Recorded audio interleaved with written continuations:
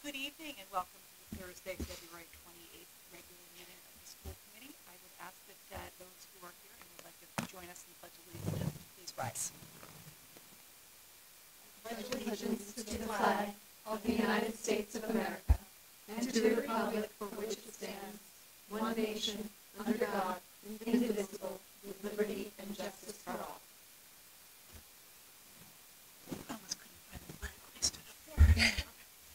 All right, so we have a pretty good packed agenda tonight, and I do not see members of student council. Hopefully they did know that we are here. If they show up, we will come back to them. And otherwise, we are have an opportunity for public comment. Anybody? Okay, then we will go right into the superintendent's report. Okay.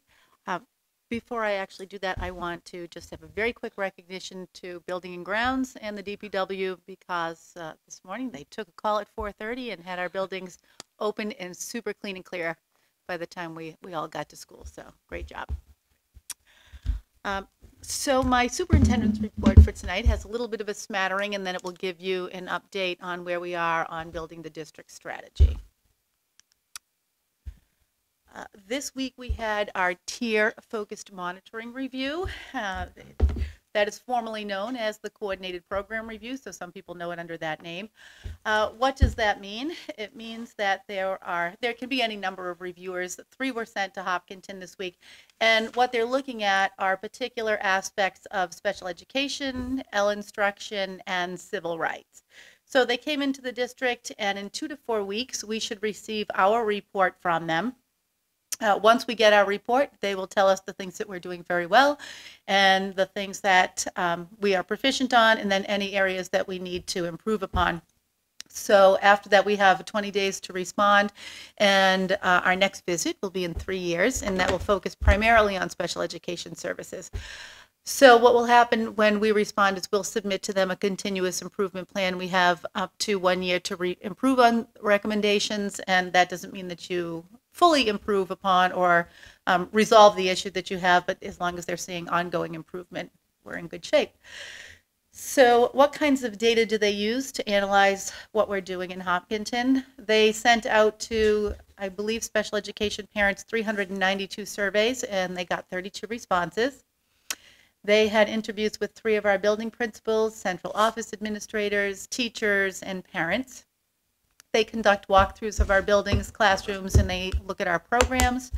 And they take some of the state and student data profiles that are available to them through the department. At the end of the day, on Tuesday, I think, we sat with them and just got, some kind of early accolades. They were actually quite lovely. The START program at the high school and middle school both got accolades. Lombardi, the therapy dog at the high school, high marks for Lombardi. The best program at Hopkins, and the Co and Try teaching models, also at Hopkins. And they also gave us high marks on our exceptional data results. So they looked at things like disproportionality, restraints, that sort of thing. Can I ask you what disproportionality You surely can. refers to? Yeah, what they're looking for is to see if we have sort of an overabundance of minority students enrolled in special education classes, Thank you. and we do not.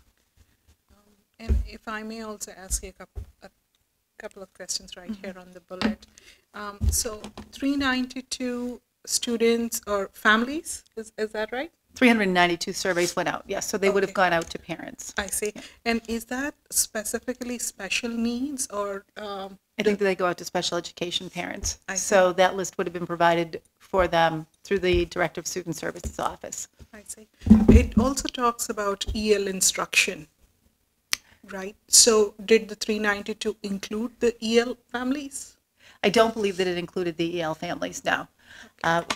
Because if that were true, we would have had like an additional 220 surveys that would have gone out with that. I see. And I'm just wondering, it's less than 10% responses. Which they say is fantastic. Is that right? Yes. Okay, so Yeah. just wanted to hear that.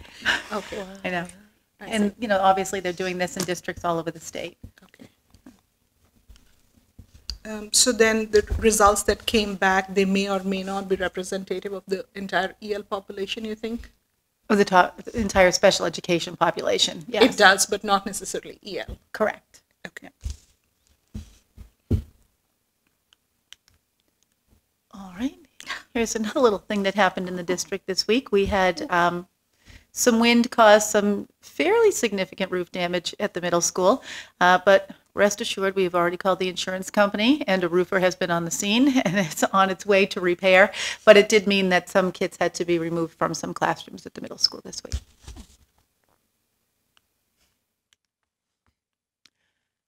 We are underway in our participation with the FUSE program. I'm not sure how much you know about FUSE, but FUSE is something that we are sort of the beneficiaries of because we belong to the Education Collaborative. We belong to TEC. And last year they had their first cohort year. This is their second cohort year. And we are hopefully sending 2 high school and 2 middle school teachers to become FUSE fellows. So what it means to become a FUSE fellow, there are a couple of sort of boot camp days in the summer. There are 10 after-school days, and I think they spend about 2.5 hours after school. But the kind of training that they get allows them to become professional development presenters in other districts. And what happens is FUSE fellows will come into our district and do professional development. What's really nice about it is our teachers are growing in terms of their repertoires, but it also promotes the use of blended and personalized learning. I'm very excited to see this, Dr. Kavanaugh, and I'm glad that you made the time to push it, and you're getting people to go. Yeah, it should be good. And this is a huge benefit being part of TEC. It is, and I think the teachers and administrators who were part of cohort 1 have nothing to say except for wonderful things about FUSE. So we're excited about it. So have you identified people or not yet? I believe both Mr. Keller and Mr. Bishop have people who are 95% certain that they're in. Okay, I think that at this point we're just hoping that teachers are able to make accommodations in their schedules so that they can attend the summer days and the after-school hours. Great. Thank you. All right, and so now for the update on our district strategy. Where are we at this point? The survey is complete. It did go to the public library. We got handwritten ones from the senior center. Lots of, I think about 130 parents responded, 50 teachers responded. No, I'm sorry, I think 80 teachers, it's 80 teachers who responded, and 50 people who are employees of the town just generally also responded. So I thought those were pretty good numbers. We sat over February vacation, so on the 21st of February, Mr. Bishop, oh, no, he wasn't there. He was ill that day, I'm sorry. Mr. Keller, Mrs. Carver, Nancy Kavanaugh, Jen Parson, and I sat with the consultant, Cindy Boney, who has been working on this with us. And Cindy had done most of the legwork in terms of taking that data and kind of culling it a little bit. And you know that it's largely qualitative data, so I can show you on the next slide sort of the way we are looking at it to kind of make a little bit of quantitative sense out of something that's largely qualitative. Our focus groups are kind of prepared and ready to go for March 9th. And the last piece is that the admin team is still working hard on this. We met on February 26th and spent the bulk of our meeting talking about, sort of the direction that we see the district going, and I'll share a little bit of that in some of the later slides as well. Sorry, Dr. Kavanaugh, how many students responded? You mentioned, I think it's like 1,274 might be the right number. High school, right? High school, middle school combined. Okay. Yeah. And did you say 130 parents? Yes, so in the adult surveys, I think altogether, we had about 300 people in the adult surveys. But that was made up of parents, town people, seniors, folks who work for the town but may not necessarily live here. We're not moving. Oh, I think I moved a lot. Hold on. Yep, there we go. All right. So I just put this in here as a screenshot because we really can't embed some links. So you'll get to see at least what some of the adult surveys look like. What Cindy did when she looked at the data was she said, she put things into categories. So what you see up there now is just a little snippet that said these are all things that people said about an individual. What would we want an individual to look like, or what skills would we want them to possess? So the first one talks about things like respect and empathy. And so all of the words that seem to kind of fall into that category of things like community, appreciation, being polite, that all went in that very first category. What she did was to say, okay, so because you have 3 choices in that grouping, if respect and empathy were your first choice, we took the number of people who said it and we applied 5 points to it. So 40 people would have said that, so we gave that 5 points. In the second category over, she took the number of people who said it and gave that 4 points. And then in the third category, it was just the number of people who said that as their third choice. And adding up all of those numbers, that kind of gave us a little bit of a quantitative feel for the things that adults in the community hope that individual students possess. And as you kind of go, all the survey data now, there's about 100 pages of it, are actually on the district website on the superintendent's page if you want to click in there and take a look at it. I know that you all have copies, but if anyone in town would like to see that, they certainly can. The middle school and high school survey information is there as well, and that's kind of interesting because that we just sort of categorized the answers alphabetically. So one of the questions would be, what is something that you don't want Hopkins to stop doing?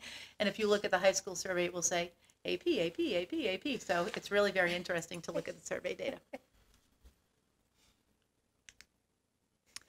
All right, in terms of the focus groups, that's going to be a little bit hard to read over on the right-hand side.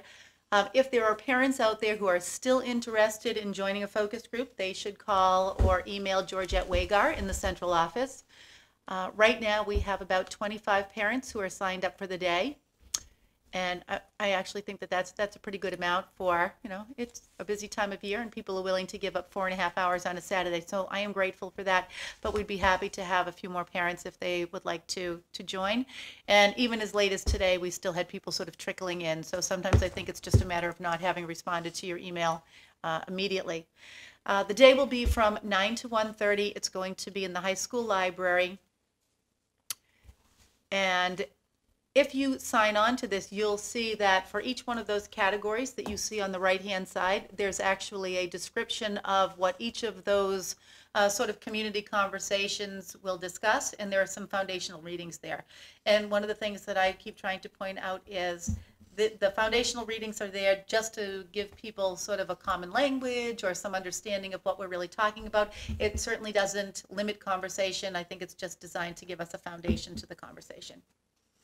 So in session 1, for example, there are 3 different categories, and the first one talks about enrollment and growth. What are we going to do with our facilities and resources? The second one is entitled Wisdom Seekers Wanted, and that is that sort of question about how do we get kids to really know what they want to know and learn what they want to learn and be a little bit more self-directed about that. And the third category is entitled Each and All. So if you are a person who signed on to this, you would really only be attending one conversation in each one of those hour sessions. So at the end of the day, you would have attended 3 different conversations during 3 different sessions, not 9 conversations. So I know that there are people who say, but I would like to attend them all, but that's not exactly feasible. So at 1 o'clock on that day, we will be sticking around from 1 to 1:30 so that people can debrief and add any additional commentary that they want to add about anything that was said or confusing or any of those sorts of things during the day.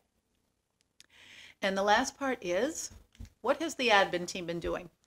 So when we met on Tuesday, we are really still very broad in our thinking, and I just sort of keep throwing things out there to sort of feed the thinking. And this slide that you see here is just a sample of one of the things that we had talked about. The World Economic Forum takes a look at what businesses would say are the top 10 skills they would have liked students to have in 2015. Those were their responses. And how have those things changed in 2020?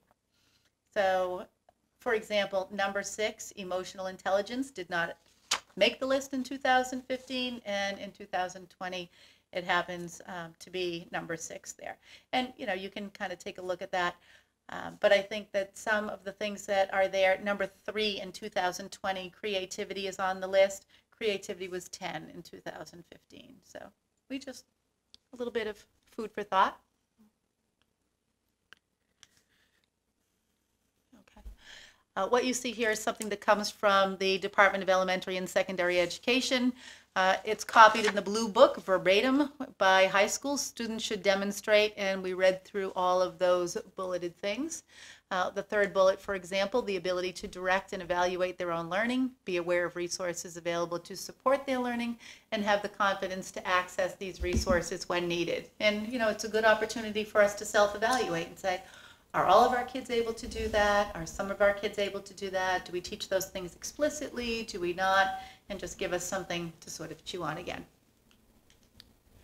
And then the last thing that I'll show you, this isn't the last thing that we did, but this comes from Next Gen Learning Challenges. And one of the things that I personally like about it is it takes content knowledge and it makes it one of the 4 squares. Habits of success, creative know-how, and wayfinding abilities are the other 3. And so we had some conversation about, can you teach those? Can you measure those? And we even looked at some of the data that goes along with that. So these are not the roadblocks that we generated. These are roadblocks that sort of come to us from NextGen.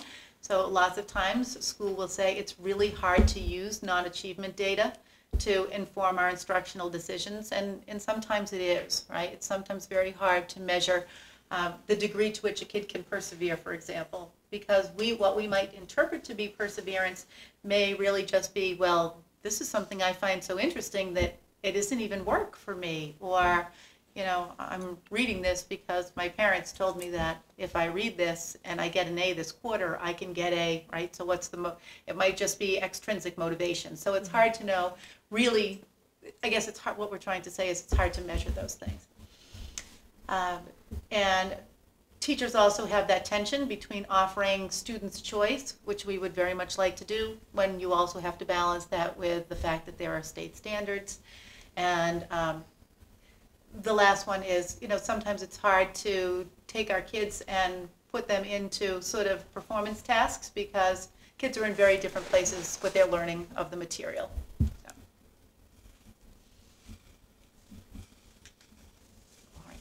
And I'm just going to leave you with these ideas. This is something that I had come across and I sort of found it pretty inspirational. Margaret Wheatley is a person who has done that sort of research that says, how do communities get bigger, faster, stronger, better, that kind of stuff. So in one of her books, Walk Out, Walk On, if you have access to this, and maybe I'll have Georgette upload it so you can, in the yellow box where there's that short video by Tuesday Ryan Hart, she talks about leadership instead of being sort of that heroic form of leadership where a leader comes in and tries to coerce or convince or bring along all of the followers, to do more of sort of a hosting model where, you know, you have sort of a very big group of people who bring everyone along. And what I really, really love is, from the other book, Turning to One Another, there is no power greater than a community discovering what it cares about. Ask what's possible, not what's wrong, and keep asking. So I just really love that text, and I hope that if there are people at home who believe in that, you will come out and see us on March 9th. Can I ask you just one question about the scope of the effort? Is the administrative team looking at pretty strictly what happens within the classroom, or does it extend to beyond the classroom in terms of our strategy? We did talk about all kinds of things, Okay. about what happens during the day, what happens after the day. We've even talked about sort of the discrepancy between, you know, economic status kids, right? So there are some kids who can afford lots of things beyond the regular school day, and some kids who can't afford lots of things beyond the regular school day, and how do we reconcile those things as well? So I thought we had some pretty rich discussions on Tuesday. Great. We have no answers, but lots of ideas. Dr. Kavanagh, I really like these ideas, and in general, I get excited with stuff like this. Treasure curiosity more than certainty. That's really good. And talking to people, not just whom you know, but you don't know, and you never talk to. I think that requires pushing yourself. It does. Those are great messages. I'm just wondering about, I spoke with you a little bit about this, about the March 9th date. I'm just wondering if there is an alternate available. I think the ideas that you have presented, all the buckets, the 9 buckets, they are amazing. And I think that a lot of us run for school committee wanting to be involved in work of this nature. And with March 9th being the date when, it's a big day for the destination imagination people. And I know there's a conversation on project-based learning. I'm just wondering if there could be an alternate date provided. Also, it's the date of HEF Gala, so I don't know if HEF people who are all about innovation, if they're a little busy trying to do some last-minute planning and what have you. So I'm just wondering if another date is a possibility. If there are parents who are interested in coming to another date, that would be fine. I would just want them to get in touch with me or Georgette, and we'll try to figure out how to make that happen. Okay. Yeah. Would it be okay if I'm one of the parents? Not always a parent. Okay. Yeah. Thank you. Okay, I'm all set. Well, that's great. I will move into then the school committee chair report. And as people know, we were at the Board of Selectmen for them to approve the submission of the statement of interest for the Elmwood School next year, which passed unanimously, which will allow us to move forward with the submission. I think the date is in April when they're actually looking for the date, but we have to wait for the minutes from the Board of Selectmen meeting as well as the minutes from our meeting when we approved the SOI to go along with our submission. So that's moving along nicely, which is in good time because I heard from Georgette and that just since January 1st, we have had 32 additional students enter our district, which, as we recall from when we did our budget, our budget was based on the number of students we had then plus 103. Take 32 out of that 103, and who knows how many more we'll have between now and the end of the year. So that SOI cannot come soon enough. The other thing we have upcoming is Mina and I are going to do office hours at Legacy Farms this weekend, so that will be upcoming, and hopefully lots of good conversation to report at our next meeting. Are there others who would like to join? When are you doing it? It's Sunday, March 3rd from 4 to 6 p.m. We are looking to get the space confirmed, so that's not done yet. But I think if there are others who are able to join, that would be fantastic. So Just let me know where it'll be. Yeah. we can figure out, we have to break up and shift, and that's a good, maybe do 4 to 5 and 5 to 6 shifts. Right. We were hoping we can get there is an office community space at Legacy Farms. So hoping to get that. It's not confirmed yet. There's an empty swimming pool too, Is that Is right? there really? in which we could huddle in our winter coats. Or maybe ice skate. Is it an outdoor swimming pool? Yes, it is, Nancy. Yes, it is. Just trying to figure out my Throwing it attire out for there. that. Got to use the space we have. There we go. All right, so we can discuss that offline, who is able to and would like to do, and figure out what shifts would work for that. So we have that. Then we also have on next Tuesday, the 5th, we have a meeting with the legislators. Both Carolyn Dykema and Karen Spilka will be at the Board of Selectmen for a joint meeting with us. If there are things that you guys would like to have addressed with the state legislators, please email me so that I can convey that ahead to them. Pardon my ignorance, but can you tell me what this meeting will be about? So it is an opportunity that was set up, I think, by the Board of Selectmen for the legislators to give an update on things that are going on in the state. And if there are particular concerns that we have, we can ask them to have a conversation with. For example, one concern I have is about the impact of enrollment and growth in the town, and is there something the state could do to help us? For example, if we could get in quickly with the MSBA, or if there's anything else the state can do, at the very least for the legislators to be aware of what our concerns are. And I'm sure there may be others that you guys have, and there are some I'm sure that the Board of Selectmen has that have nothing to do with us, but well, they do as residents, but not as school committee members. And I think that was it, Nancy. That the reports, Oh, the yes, school thank committee you. chair report, Thank you. that you could use as the basis, right? So yes, so if you have things that pop up into your mind between now and then it would allow me to reach out to them so that if they need to do some background information to be able to speak on it in the meeting, it would just give them a heads up if there's more they need to know.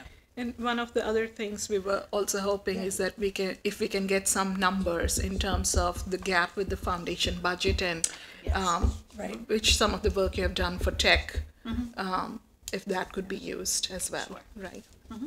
Backing it up with some data. So that was the thing that I couldn't remember That's before. right. It all comes back. So that's, and then we will, like we had discussed, move our regular business that would have been on the 7th will follow right after that. There is not a lot of business right after that. I think there were 2 agenda items, so it won't be a super long meeting because we're covering everything urgent tonight. Then on March, well, you already covered March 9th, but then March 30th, I don't know if I threw this out to you guys before, is Hopkinton 101, which is an event at the library. The school committee has been invited to have our own little table to talk about some of what we do. It's 10 to 2. I would love it if we could put something together to meet people that are in, we could post it so we could all be there if people want to be there.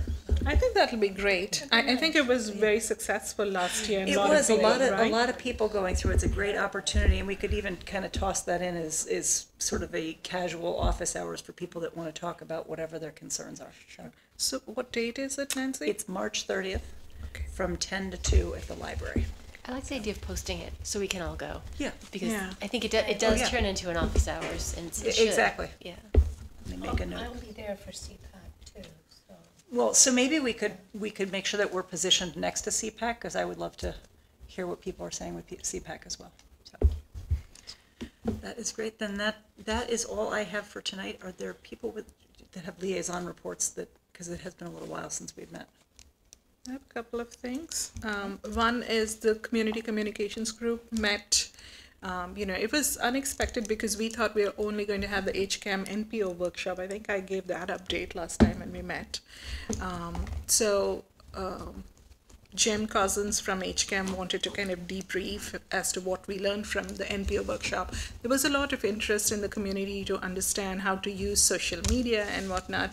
So there were folks who have taken that on to kind of create a 101 on how to go about, creating your web page and whatnot. There was also a request about creating a volunteer page, townwide volunteer needs. We talked a little bit also about internships around the town, and if that was something of interest. And so I have some work to do to kind of figure out through you, Dr. Kavanaugh, as to what that would entail. That, I understand it's fairly rigid, the process and how many hours and whatnot. So trying to understand that as part of the work there. So it was a good conversation. We actually had a lot of people turn up. The membership of the group seems to be increasing. We just decided pretty much last minute. We were kind of thinking whether to have the meeting or not. We ended up having it anyway. The one comment, I shared about, participation for the focus groups. Some feedback that was shared was, sometimes if the emails get sent on Friday evenings, it's hard for people because, all of us, 95% of emails we get are junk. And so the 5% just staying on top of that. So these are some feedback that was given. I don't know what is the scientific basis for it, but I wonder if there are any scientific studies around what's a good time to communicate and receive that partnership. Yeah, I think on our end, Georgette just kind of piles them all up, and all the information that goes out typically goes out on Friday afternoon. So we could change that to Monday morning. Right. And I don't know what's the basis behind it before we shift anything. Right. I don't know if you shift it to Monday, if you'll suddenly, get We're too busy. Right, double the number. Right. So I would like to see, if there is any scientific basis to it, and if these are best practices that could be adopted across the community, the various groups that we have. So that was one. The other one was on the school committee menu website. There's some work that's ongoing. I need some help from all the members. There's still some gaps on the subcommittees, and I will send those out to you guys, whatever is remaining, if we can get that. The other one was with the pictures. I know a friend who wanted, a colleague who wanted her picture removed. and another colleague whose picture is too small. So maybe if we can standardize the size of the pictures, it'll be really nice. And you can send your favorite picture, kayaking or doing whatever that interests you, whatever shows your spirit and whatever you're happy with. But I think we agree to have pictures, right? So it would really be nice to make it look neat and nice. So can you just email what size Sure. picture you want? That sounds And then good. do we send it to Linda Henderson? Linda Henderson would be perfect. Great. Thank you. So that's it, and I think we have a couple of other items coming up on the agenda later. That's it. I don't know when the last time I gave you a marathon school report, and it's not very exciting. And we have been meeting once a month just to pay invoices and any very few punch list troubleshooting things going on, but small. So I figure I'll share this Riveting with you. stuff. But it's not. Yeah, it's mostly at this point it's paying invoices and just punch list. And then I did want to mention Sue McClure is like a lifesaver with the minutes. So she's awesome. So it's an ongoing thing that happens in the background. But did I say it wrong? No, I don't. I think just did. realized that. Microphone. I'm thinking. Yeah, the Sue McClure's recorder's gonna have to She's work going to some be a magic rock again star tonight. this time. I feel like when we're no, making she's ads, awesome. yeah. She has just been. It's sometimes it's within just a couple of days, and I think she must just lock herself at home and just watch video. And so anyway, I have to say thank you to her because she's been fantastic with that and turning it around very quickly. I also have to imagine that to catch the flavor of our conversation, she probably has to watch some parts of what we've done Several times, multiple times. I would think. And as yeah. interesting as we feel like we are, I'm not sure it would be She wants to interesting. fast forward some of It those times. might not I'm be as pretty sure. interesting. But yeah. And then the last piece is the Center School Reuse Committee. I'm not sure actually the official date that it was dissolved, but it has been dissolved. So I figured I would report that back to you because that was something for which I was a member and now no longer exists. So, feeling a hole in your yes, life. yes, desperately seeking liaison role. So you're seeking a liaison role? What? No, if you are, there's something for your consideration. Oh, thank you. All right, let's talk about that some other time. Okay. Okay. That's all I have. But I think that group did such a fabulous job. It was right? an incredible Good. group of people. They were really, really dedicated, and they came up with some great ideas. So hopefully, some of them will come to fruition. And I'm not blowing you off. We'll talk. Thank you. Okay, go ahead. Just one little update from CPAC. We have 2 board members going to the Voices of the Community Conference on the 9th of March. So another reason that it might be nice to offer another date because some CPAC people will be away for that. What is that, Meg? Getting together with other parents and faculty and staff who work in special ed. In just Hopkinton or sort of No, Metro no, West or? it's a Metro West. Oh, nice. Yeah, it's organized by the Federation of Children with Special Needs. Nice. And is Monday the support group this coming Monday? This Monday's the support group at 6 p.m. at the library. Yeah. Thank you. And all are welcome who need support, especially me.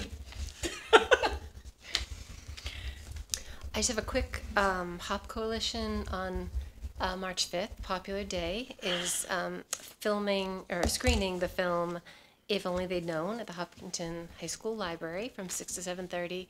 It is it's a really impactful film, and there'll be discussion, sort of breakout discussion following that talks about mixing alcohol and prescription medications and the very dangerous effects that can have.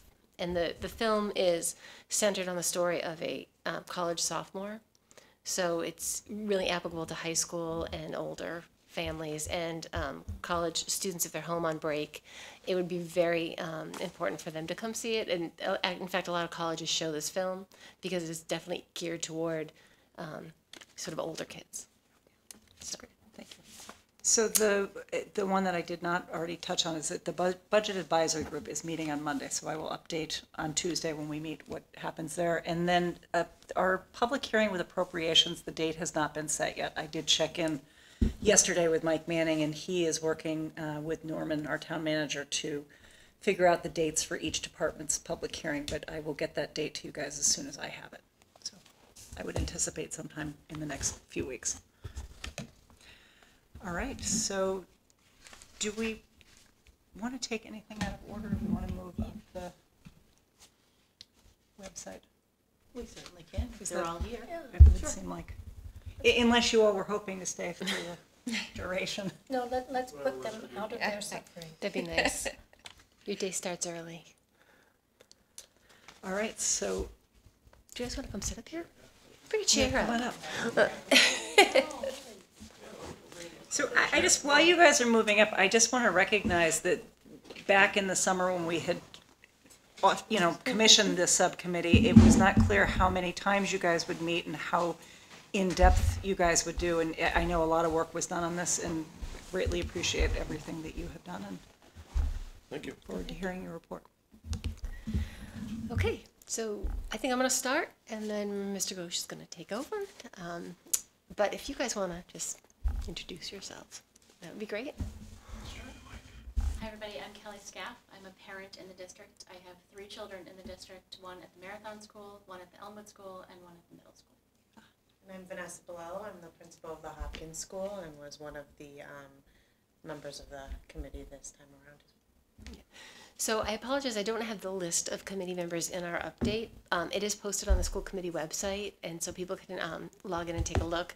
We've had great participation from our STAR team, parents, and staff members from around the district, and it's been really helpful to inform this work and represent the whole community. So I think everybody has contributed, and it's been a really nice blessing. Yeah, So I mean, Kelly, and just my hat goes to you. I mean, we've had early morning meetings. Parents have participated at all hours, mornings, middle of the day, evenings. So we greatly appreciate the time that you've put into helping us. It's been great. So thank you for doing that. I have no idea how to work this. I believe Dr. Kavanaugh, do you have the remote? got the I clicker. think, Thanks. thank you. We fight for this at my district. I think it's just Well, you can just do it if you want. Okay, so we just have we put in the packet tonight the fundamentals of what we're gonna ask for, but then we'll just have a few framing slides just so we can frame our discussion. And I apologize, we put hot links in the presentation, not realizing we can't get to them from here. So I'll just talk to a couple of things. Just to remind everybody where we started, it was in September that we founded this committee, and our challenge was to oversee the design, development, and implementation of the new Hopkinton School District website, including all the pages up to the department level, so not the classroom level, and excluding the learning management system. So, big charter. We haven't done this in many years. At least 9 years. Just a couple of facts for people who are listening about the customer that is Hopkinton Public Schools. We have over a $45 million operating budget. We have over 2,000 web pages on our current site. We have over 20 links to external applications, about 7,000 links in all. We have over 3,700 students, 500 plus employees, 18,000 residents. This is a site that gets a lot of traffic, a lot of use, and we have a wonderful team of 4 people who support this, and they do it in addition to all the other work in the district. So this is a big project, and we have a really strong team at the core that's driving this. So next slide. So we started out, I know this is very small for folks, but we started out talking about how to find out the requirements, and we did 2 fundamental events here. In October, we did a user survey, and again, I'll share these slides so people can follow the links if they're interested.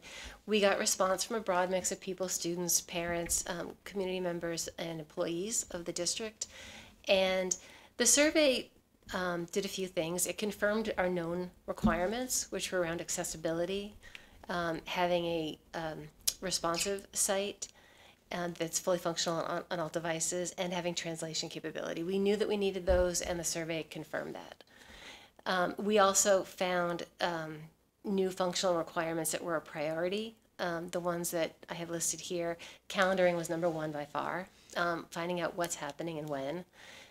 And where is an added bonus.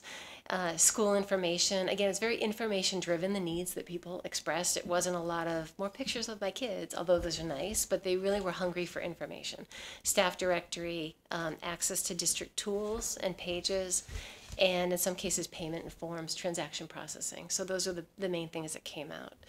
And then there was another section that really touched on a lot of factors around ease of use. It was whether it's page layout, how we architect our information, how are the menus structured, a whole bunch of things around ease of use. We found that our site was not tremendously easy to use. And we used that information from the survey to come up with a hands-on user forum, which we held on October 23rd. At the user forum, we had people go through tasks, and we watched them, and we saw people struggle with not knowing the right insider terminology to find what they needed. Lots of ease of use issues surfaced as we watched people struggle with our current site. And we found out that we have a lot of insider knowledge required to navigate right now, so we want to improve that as we go forward. And we thought maybe we needed more quick links, but what we really need from coming out of that is really effective search. We do need quick links, but people really want good search, which we currently don't have. So Yeah, I was surprised just to find that a large number of parents or people searching the sites just start within Google. So they're not even just navigating to the site first, they're just typing in the search in Google. And that needs to be enhanced, so we'll adjust that. So we took those pieces of input, the survey results and the forum results, and then we put together with the team as a whole, we put together through December a requirements document with a lot of requirements, which you'll be able to link to. But it basically included what the technology department already had for requirements, which we confirmed, what the community raised as priorities, what the website subcommittee added, a lot of things around what we want from our vendor as a partner, kind of professional qualities we want from the vendor, and project management and so forth. So we put this whole packet together, and then Mr. Ghosh and his team sent it out at the end of the year, just before the start of January. And how many vendors total did we send it to? We sent it to probably close to 10, but didn't hear from all of them. So we ended up hearing from about 6 in the end. Yep. So then we conducted 2.5 days worth of vendor presentations. Anyone who responded was invited in to share their information. So we heard from School Messenger, Edleo, Final Site, American Eagle, Sterling, and Blackboard, who is our current provider. We then met as a subcommittee on the 28th, and we ranked all the vendors. We had a bunch of questions, and then on February 15th, we went through and picked out our top 3, and we've come to now a recommendation for you guys to consider. The top 3 vendors who gave us quotes were School Messenger. School Messenger does our current messaging. Oh, actually, you're going to talk about this, I think. That's okay. I mean, I'll pass it to you. Yeah, so if you're looking at the current slide, after the rankings, we had these top 3. Within the top 3, School Messenger was one of them, Final Site, and then Blackboard. As Amanda said, Blackboard is our current website vendor. School Messenger is a current vendor, but in a different capacity. They are primarily used for our communication tool. So all of our emergency messaging, broadcast messaging, all is currently used through School Messenger. Then Final Site, which was a kind of a new vendor to us. So what we did from those 3, we basically ranked them against all of the criteria. The committee decided that these were the top 3. Among these, they decided that Final Site was the highest ranked site. School Messenger was 2nd, and Blackboard was 3rd.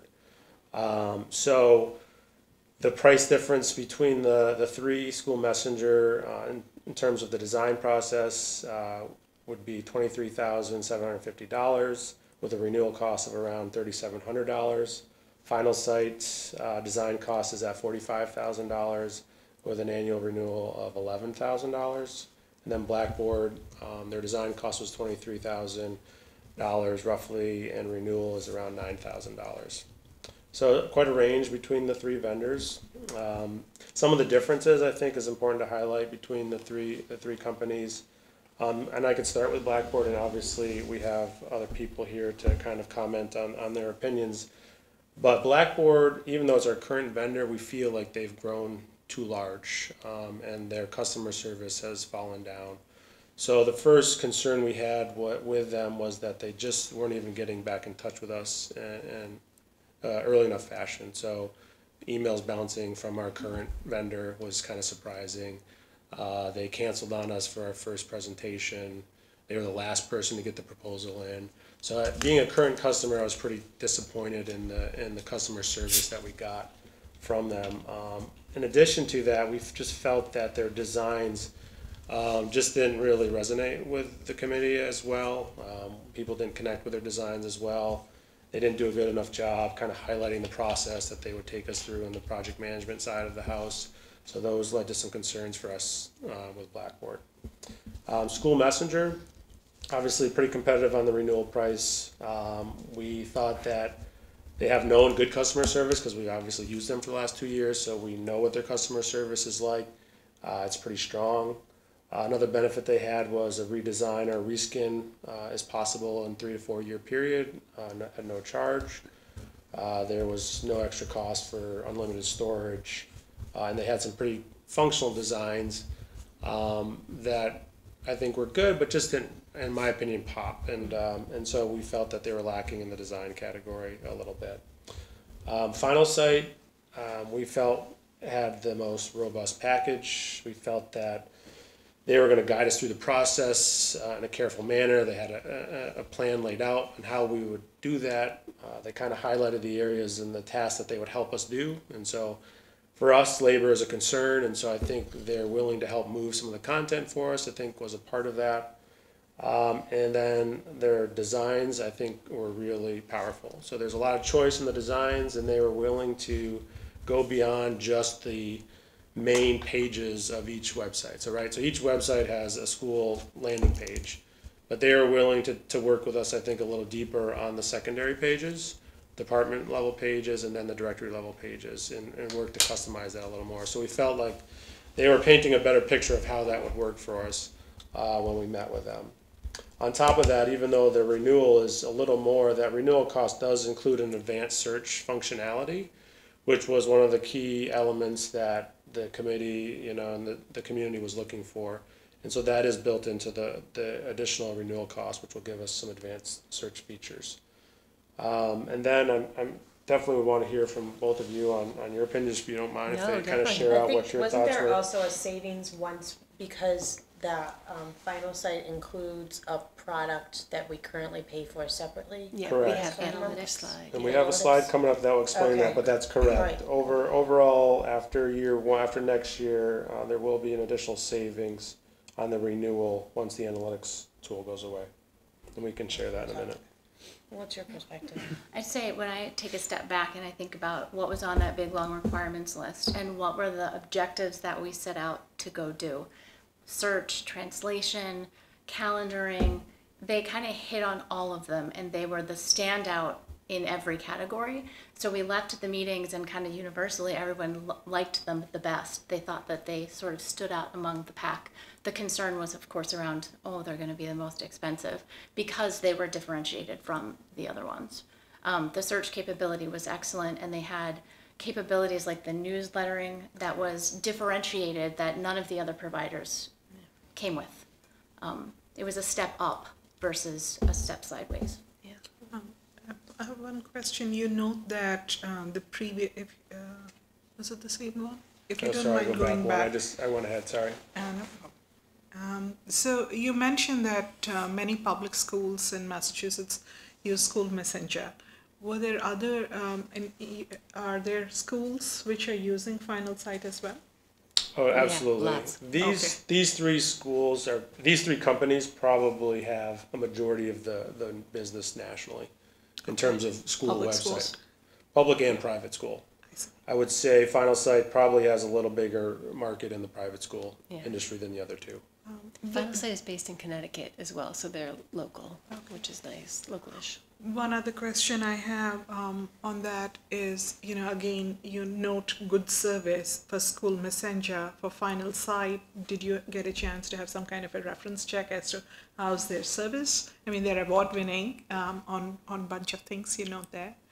but I'm just wondering if you had a chance. Yeah, to I check mean, on they've that. gave several references, and we talked to, a few schools, and it seems like they have really outshined other companies. Some of them have just recently moved to Final Site, and they had talked about the project management being really good, and that even other vendors just kind of talking about how they've lost customers recently to Final Site, and primarily for some of their project management skills and their designs. So the competition between the companies is pretty stiff, but I think the service that we've seen just in the vetting process from them was much higher than the other two companies. And Final Site, just to piggyback on that, they, from their first presentation to their white papers to their presentation of their quote, they clearly emphasize professional services as a core competency. So they're not only, pitching a solution over to you, but service seems to be built into what they do, which was something that, again, going back to the fact that we have a 4-person team that manages all the technology for the district, we like the idea of having a partner that is going to be there for us and really emphasize service. So it's a priority. And we do have a list of sample sites. I don't think we have access. We could show you, though, based on the time. I don't know if we could do that, but we do have a number of sample sites of Final Site and of the other vendors that you're welcome to look at. And some of those are just our local schools. No, I am all for going for the best. Okay. We have talked about this, Okay, right? And right. I think, you talked about all the customers and within the town, but I know so many others who are outside the town who are looking at our website. The website is the face of the district for so many people, and this is the way everybody communicates and looks at information. So I have no doubt to go for the best in my mind. That's my voice. But I'm just checking a few things and asking. I could speak to being skeptical of the cost difference going into that sort of final level. Thinking about what that difference in cost as far as personnel, I'm thinking, oh goodness, that is a lot of money in a school budget, especially a budget like Hopkinton that is not like some of those other school districts in this state, and certainly not a private school budget. And so when we have limited funds, what really to me sold Final Site was thinking back to the labor and the bare bones work, skeletal crew that we have, especially at the elementary level, not so much the secondary level.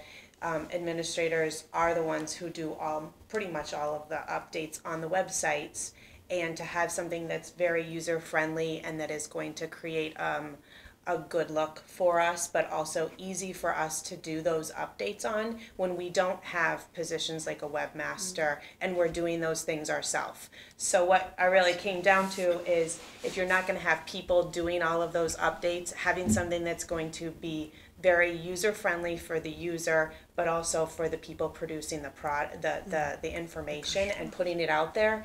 I saw that as a product that I would be able to make updates and not be nearly as cumbersome of how challenging it is to do things like resize photos. I mean, I spend a lot of time trying to get those photos right on the current website, and that excites me to be able to do that. The other thing that really sold me, both as a parent of school-age students, knowing how complex at the secondary level athletics and certainly performing arts, the idea of having this special module, I think, was very exciting to see. I think the complexity of all of those performing groups, the theater events, the music performances, and knowing and keeping all of those updated from departments, whether it's sports or performing arts, music department heads. I thought that was a really very nice feature that I think a lot of districts struggle with, how to get that information out in a timely fashion, and having that module, which is not just an athletics module, but has capabilities to do things for performing arts, was very attractive. Even though at my level it's not as needed, it would be a really nice tool. And so that will, what she's referring to is this cost will include the redesign of the athletics page. And the nice thing about the module is that it integrates things like social media and calendaring, and it kind of gives you a way to view multiple sports quickly and easily, and then they each have their in the end have their own landing page where you can have coaches' information, their own calendars, and it's an easy way to kind of maintain it and keep it up. So that would be part of the final site package. The last piece was the piece of the bulletins or newsletter functionality. Right now, all of us administrators are challenged with making sure that it is accessible because of the products. It happens to be the newsletter site that I use does translate, but it's been a challenging piece for us to have those in an electronic newsletter format and make sure that it's accessible to everybody in its current. So to have something that would easily be able to take content from other areas and create something that's an update from a school, I think for the community's perspective would be a great way to continue striving for a lot of communication with parents in the community. One last question on content management. I guess that's one of the biggest challenges, right? Keeping it updated. Was that part of your considerations, and was that part of the charge in terms of, we have this site which is easy to navigate, and I hear the pain of using the current site for setup and doing any kind of changes. But in terms of content upkeep, were those part of the discussions? Well, that was part of a lot of the discussions, and I think when we reviewed the vendors, I think that they are going to do a lot of the work up front to get the website in a condition that we want. And then there are only going to be certain content fields that department level people or principals or certain groups within departments can edit.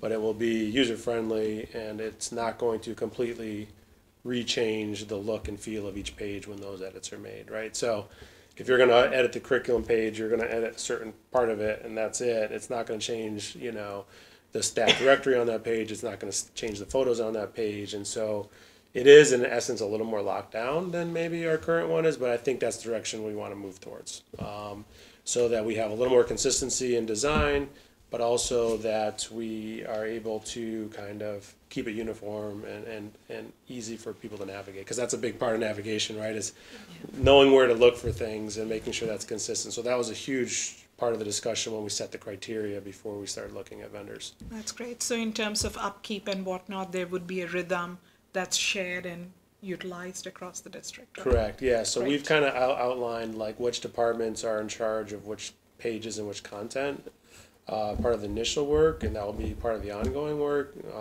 getting them trained, but then also on the new site, the expectations for updating the content and the time frame for when that information would be up to date.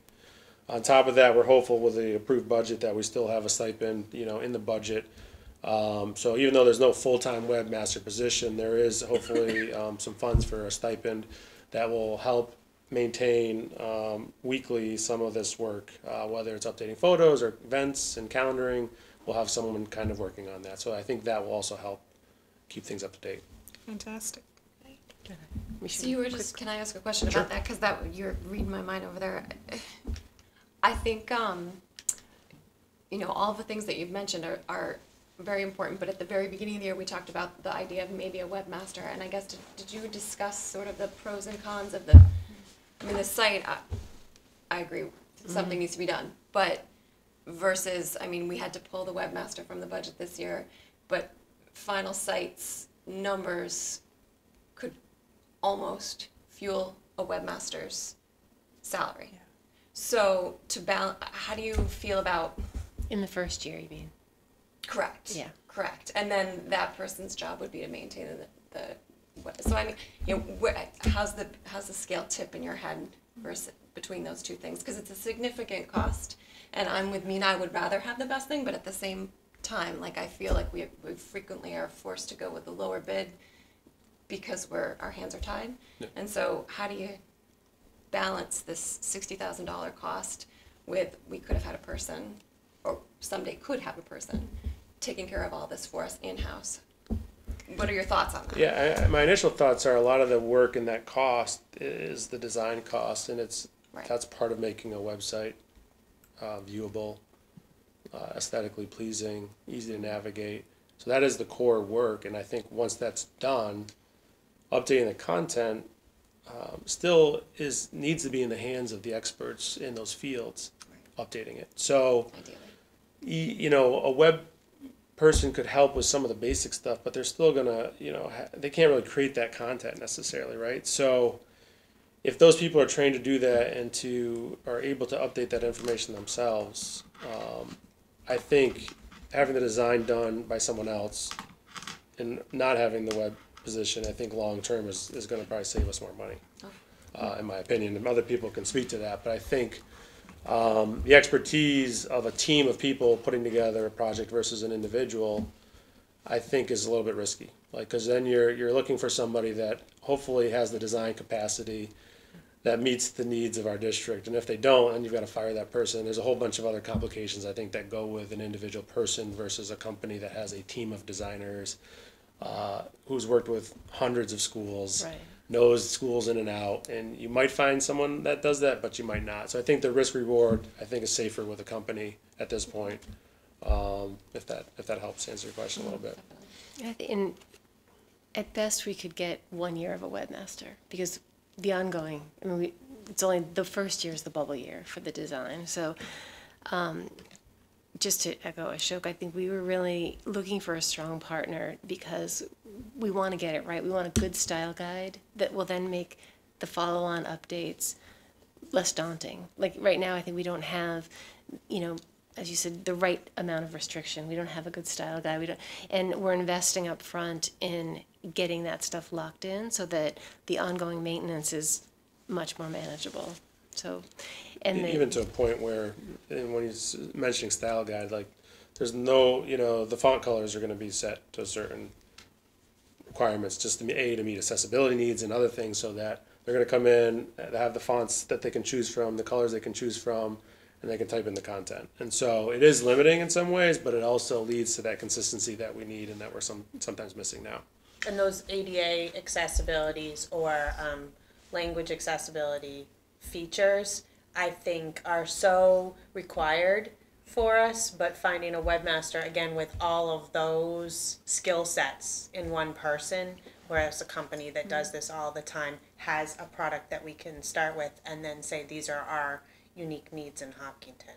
And comes with an implementation Right. methodology and comes with a set of professionals that have done it repeatedly over the And that other the piece, which past. I'm assuming you're gonna get to again, is that whole analytics piece and then looking at what the cost is currently, the yearly cost. And that's the this other one. piece that I think you said you're gonna hit on. Yeah, this Also, so, There was one other thing to mention that only Final Site mentioned, but it does relate to this ongoing ownership piece. They said, a lot of schools struggle with the same things, whether it's content management, the currency of the content that you have on your page. And so they connect customers with other customers and create best practice forums for discussions on certain topics, so that by leveraging them, we could get plugged into other school districts that are challenged with similar maintenance things that we have, which if you went with a webmaster, you would never get. So this is a hard, sorry. I had a question on the calendar, and I know you had reached out to kind of work through the community communications calendar also, the HCAM community calendar.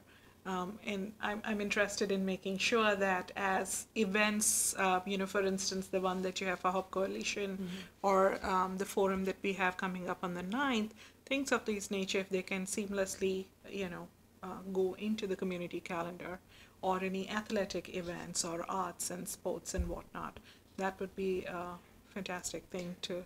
And we are going to shoot for that. I just want to have a little bit of caution when you use the word seamless. When we refer to the athletic events, I've had multiple calls and emails into the MIAA and have not even heard back from them in regards to the ability to export out calendars from them. So even when you look at their calendars, there are no iCal connections or anything to allow you to pull those events. So the downside and seamlessness is meaning that we are going to have to put athletic events into the website, our website. We're gonna have to enter them. There's no way around that, and that's not gonna affect any vendor we choose. So regardless of what direction we go, we're still gonna have to physically enter dates for athletics, because there's no way to pull them in as of right now from the MIAA. So the only workaround is to work with Dee and maybe come up with some other way to, when they do post an event, that it maybe goes to both places at the same time, some sort of sync that we have to be creative about. But, so I just want to caution you about that. But once we populate everything in the district's website, we will be able to push those out and people will be able to grab those feeds from our site. So the core events will be published in our website, and then other people, outside agencies, will be able to grab those calendars based on what they want. So they'll be organized, they'll be tagged, so that if you just want the Elmwood calendar, just like it is now, you can grab those events. If you want the athletic schedules, you can grab those events. But I just want to be careful and warn people that there's not going to be an exact sync with the MIA as of right now. And maybe it's a conversation, especially with knowing what we've been talking about. If we could have that, even not waiting until end of March is when we were talking about.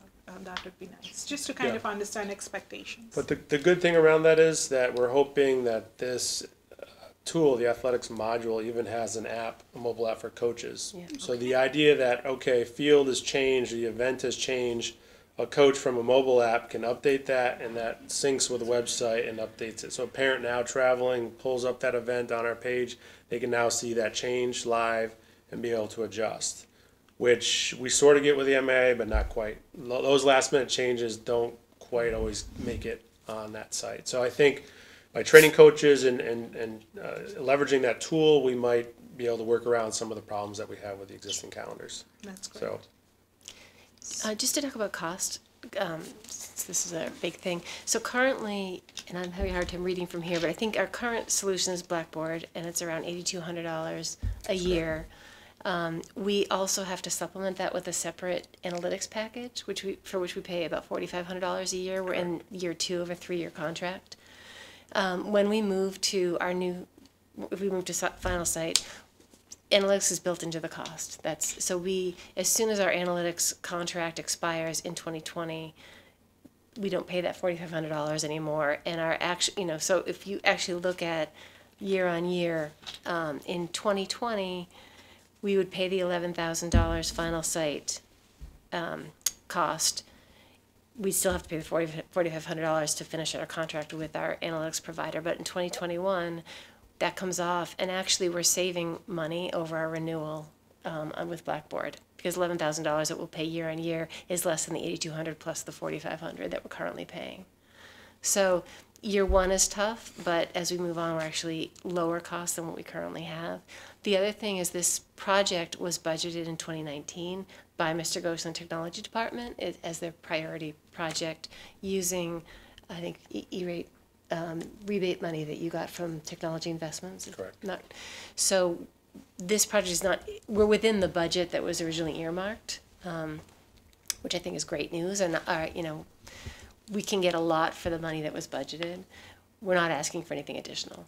Can I just, for clarification, so the E-rate would cover the $45,000? that's correct. So there's no additional surprise. That money can only be used for technology, is that accurate? That's correct, yes. I remember that was the starting of the subcommittee, the $17,000 ask or the funding that was available at that time. I think this is great work. It looks like you've all gone through a lot of, every little detail out there, and you've vetted it all out. I wonder if Ms. Rothermick has any thoughts on the cost, and if this is something, so you're saying that the 17 or the 45,000, the first time is 45,000, right? So that's all covered? That's okay? Does not impact. The school messenger, the messaging that we're using through school messenger, would that be absorbed into Final Site, or would we continue to use school messenger? We would continue to use school messenger. I mean, until at some point, Final Site does have their own communication tool, but it's still an additional cost. And I think at this point, we're happy with school messenger, and I don't think there's necessarily a need to, at this point, unless we see future advantages to moving to Final Site. That's such a process already to get people enrolled in that and to get people comfortable with that tool. Trying to do less churning so that we learn the tools that we have. So we're very happy with that tool, and I think it's working, unless you have heard otherwise. Are you happy with School Messenger? I find that interface very difficult. It's not very, you user-friendly. I'm hoping, this one that you're coming up, it's going to blow us away. Is what I'm Yeah, I hoping. mean, I'm happy to learn more about the school messenger interface. I think some of it is, it's just educating people to know that it exists. I know you had an earlier conversation about people missing messages on Fridays, and that's a busy time to kind of message people. But the reality is if people get into the interface, there's a log, all the messages that have ever been sent by us to your kids or your kids' schools are all there in the history. So you can go back and visit every single message that's ever been sent, either on a web browser or on a mobile app. So I think, yes, working through the glitches of making sure people can get logged into that and they know how to set that up, that is available on the current site. So, yeah, I think their customer service has been great. In terms of the rates and the timing of getting messages out and their servers and sending out all the emergency messages have been good. So far we've been pretty happy with them. And so the subcommittee recommends that we stick to school messenger. To be fair, the subcommittee did not evaluate messaging. That was not Yeah, within the that's- scope of our Yeah. charter, Yeah. so we did not Okay. look at messaging. In looking at School Messenger, it popped into my head. The other question I had is about policy and hosting our policy. Is that policy on the new website with the advanced search, will that be more user-friendly for people to look through our policies? Yeah, well, so we did, the policy subcommittee did talk about whether or not we wanted our policies hosted by MASC. Right. We also talked to Mr. Ghosh and Ms. Henderson, who's doing a lot of work right now to convert our policies to HTML so that they're fully searchable, and she's reformatting them. And by keeping them in-house, she's well on her way already Yeah. to cleaning them up. She was showing me her work. It's great. We're going to keep the policies in-house. They will look like they belong with the same design, the same look and feel as our website, so it won't look funny. So we're all comfortable with that. We talked about the options, but we're all comfortable with keeping that in-house. Yeah, so we And can, searchable. we can try to design it however you decide and the subcommittee decides, but it could look like, I think what we're trying to receive with the MASC site. So it can have that same look and feel where, you'll still have your categories. Right. And then you'll have the individual policies. But I think by adding them as HTML and then tagging them correctly with this new company, you'll also then just straight from Google could even say, all right, I need to look at the acceptable use policy, Hopkinton's acceptable use policy, and that should pull that up right from the Google search even and pull us into the policy page. So I think just by converting it, resurfacing the look and feel, and then the advanced search will help improve functionality.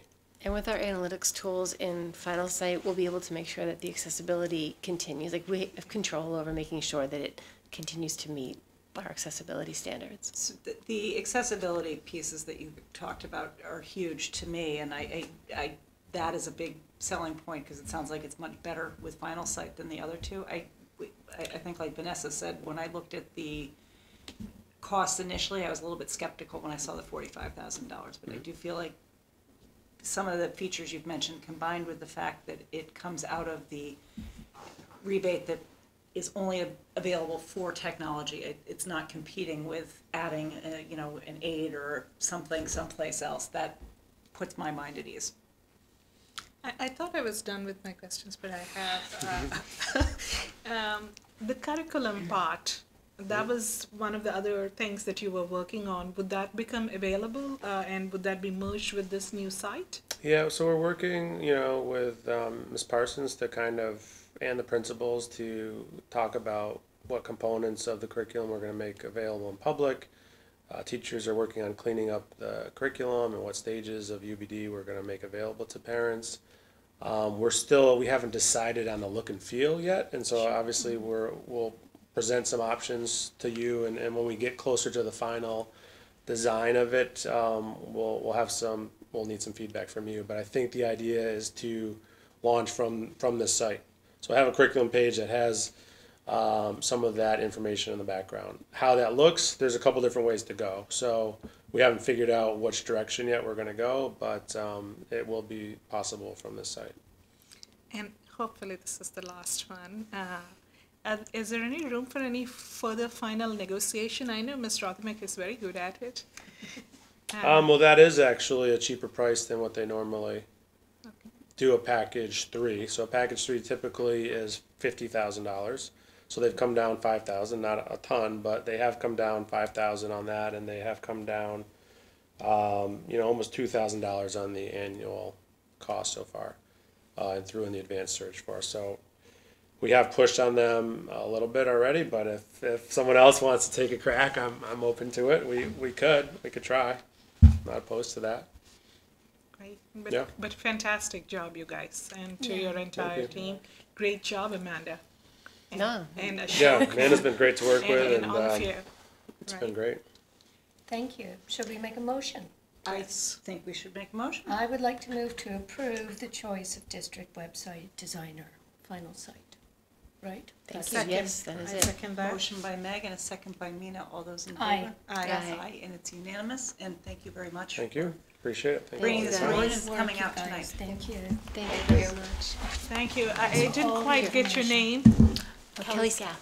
Kelly. Thank you so much. Thank you. We couldn't all come tonight because I didn't post this as a website subcommittee meeting, so we had a few representatives. Otherwise, I'm sure We did everybody one. would have wanted to have been at our. We'll have her They back would to have all, yeah. celebrate the launch of the new site. There you I go. think it's Great, great. we'll look forward to that. Thank Sure, you. she wants one more meeting with us. At least 5 more. That's right. All right, so that brings us into new business, item A, which is the Hopkins School gift account. Dr. Kavanaugh. Yes, so what you have before you is the Hopkins School General Mills gift in the amount of $525.70, and I am recommending that you accept that box top check. I move to accept it. Second. Motion by Meg, second by Amanda. All those in favor? Aye. Yes, absolutely. Unanimous, and so carries, and that brings us into item B, which is the Marathon School gift account. Yes, you can see that Marathon kids must be about half the size of Hopkins kids because they eat half the General Mills product because their dollar amount is $278.20. And again, I'm recommending that we accept that check for I move to Marathon. accept it. Second. Motion by Meg, second by Amanda. All those in favor? Yes, Aye. absolutely. Aye, and it so carries. And I will just say, as somebody who used to cut those box tops out for the HPTA, it is very time consuming, so thank you for the volunteers who coordinate all of that. That brings us into item C, which is the final overnight travel approval for the Hopkinton High School BPA. Yes, so the Hopkinton High School Business Professionals of America would like to travel to the Sheridan in Framingham. They will be there from March 2nd to March 4th. It's a combination of things. They get to go there and compete in business and IT and communication events, but they also get to attend workshops in social media, career planning, social responsibilities, and that sort of thing. We have had market success, I think, in the last couple of years. Our kids have done very well, and so I am recommending that you approve an overnight field trip for them. I move to approve that overnight field trip for them. And I second. Motion by Meg and a second by Amanda. All those in favor? Yes. Aye, and good luck to the kids, and thanks Yes. again to Mr. Scott for Yes. the wonderful job he does. Very nice. All right, so and we did already the district website redesign presentation, so that will move us into item E, which is the school committee processes, and I will let you, if you want to start that. I guess we've been talking through the beginning of this school year about working through some of the processes that the school committee has, whether it is related to posting a meeting, how do you get an agenda item on the meeting, etc. So this is a formal request for the entire committee to kind of allow myself and Nancy to work on it. We had done some processes, for instance, for the minutes. So expanding that a little bit, how do we, form a subcommittee? How do we make those decisions? So things of that nature are things that we are hoping to bring back, kind of document that and bring that for your review and approval. So almost like a processes document for the school committee. And one of the things that we have heard in recent times is related to, for instance, our meetings, right? We all attend so many meetings, not just the school committee meetings, but all the liaison related roles. But sometimes there are emergencies that come up, right? So if we could have some sort of a calendar, if you will, at least a month ahead of these are some of the meetings that are coming up. And also what are the possible, there's some business as usual, for instance, things like the travel, the Box BPA, tops. right, the box tops. You know that these are all going to come at a certain time during the year. So we earmark them, and so everyone is aware ahead of time that this is when these discussions are going to happen. About the box tops? And box tops Wait, too. wait, or wait, wait. I need a month's notice to know we're gonna spend a minute talking No. about box tops. So I guess the idea is this, right? So let's say we know that every year we talk about the school calendar in January, Okay. right? So things of that nature, if you know ahead of time, parents know to plan for it, that this is when it'll get done. I think this Right. is fabulous. So Yeah. things of that nature, if you just have it high level, not getting to the level of box tops, but things that the community cares for, calling those out, rolling it all up, and showing in January these are the general topics we're likely to talk about, and where is there room to add something new? And even like which Right. meetings we have the financial review that comes at a sort of a regular. It's nice to know. It's nice for people to know if they want to check in for that meeting. That's right. That's great. Yeah. So And it allows each of us, if somebody says, you know, hey, what do you guys do? Because I know that we all know different people in the community, and somebody might come to any one of us that doesn't know the other four as well and say, hey, when are you going to be talking about the calendar? Or, hey, when are you going to do that? It allows us to have a common general understanding, even though things may be moved for one reason or another. There's a general time that we do certain things. right. I think it's a great idea. And I think it's good for new school committee members too, because you come in and you don't necessarily know when things are Yes. coming in. I just see it on social media, people want to know when the calendar Oh, is yeah. up. Yeah. So Yeah. I think it's good. All right. Do it. So then Thank we you. seek a motion to, I for this. move to put you two to work I do. on what we have just discussed. Amanda? I want to second that, but I also just want to plant a seed of thought as you're going through this work. And I love that you're volunteering for work. I can't believe we have to approve it. Go for it. But many of the procedures that you're going to come up with may or may not hang under policy. Like we have policies about meetings. I would love, we're talking about the website, to name them with like the -1, -2 under the policy name if they relate, so that we can have that comprehensive sort of repository of all of this put together. We'll come back to you for sure, Amanda. What I'm hoping is kind of create some kind of a timeline. We have to talk a little bit, but I'm hoping if we put a timeline out there, we'll hopefully stick to all of that too, with all the other things going on. But I think this is important work It's great. to get that sorted. So I second the motion. Okay, thank you. All those in favor? Yes. Aye. So that is unanimous, and so carries, and then that moves us into item F, which is the inclusion training that I had mentioned last meeting. The Youth Commission is doing a training with Visions, and they invited us to collaborate with them, and there was a presentation, was it Tuesday? That's right. Tuesday. That actually Amanda and Mina went to, but I, just as a way of introducing it, I know that there are also opportunities to include a second module that would allow the administration to also do another group of 18, because they're training 18 people, up to 18 people at a time. I'll let you guys explain that more.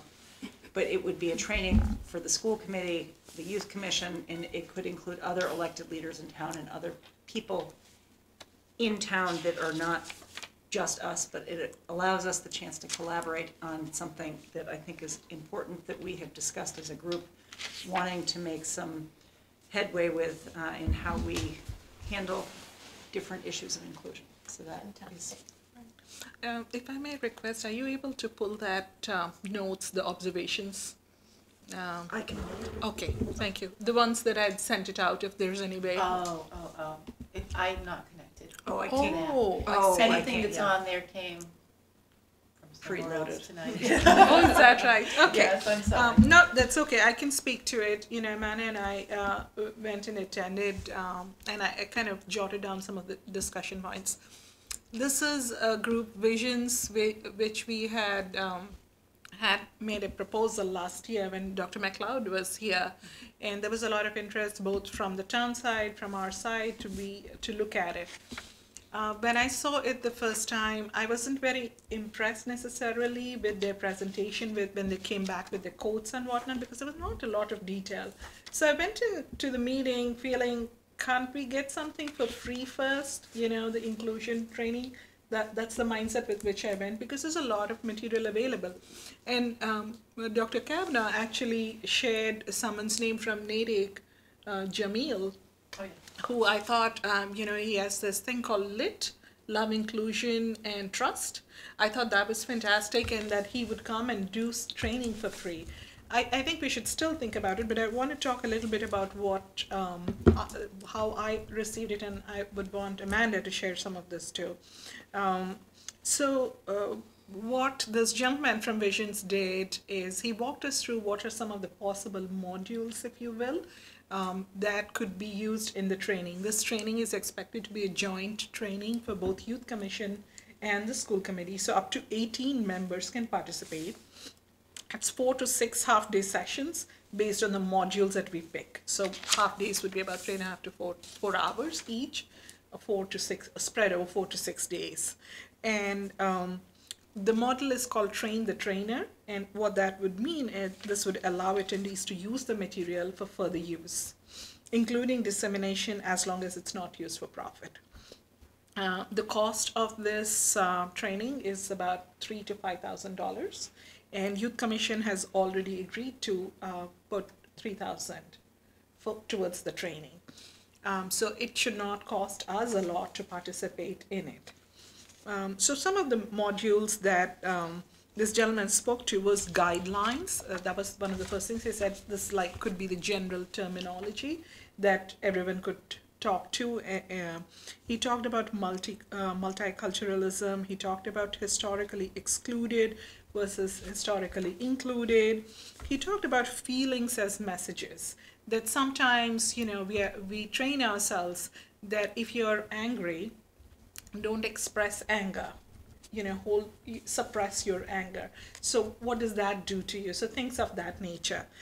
He also talked about cultural sharing, which I thought was an interesting idea. He said it would be a guided activity. He talked about, just because, so various categories, if you will, a white person versus a person of color versus someone who is economically advantaged versus disadvantaged. Someone who is heterosexual versus homosexual. So in all of these instances, how do you identify yourself? And someone may have a certain advantage or a privilege, if you will, right? So he talked about that, and he said we would have a guided activity around that. He talked about modern oppression, and the one thing that stuck out for me was related to validation. He talked about the need, we all need validation, and when we do that, there are two kinds. He drew a quadrant, as we do in management all the time, and on one side you have the essence of who you are, your being, and the other part is your behavior. So you are giving validation either to say you're wonderful, and to the fact that what you did is wonderful. Right, so there's a difference there, and it could also be that, or someone's crazy. I don't want to look at you, right? Versus, I appreciate you looking away, but we all know it's true.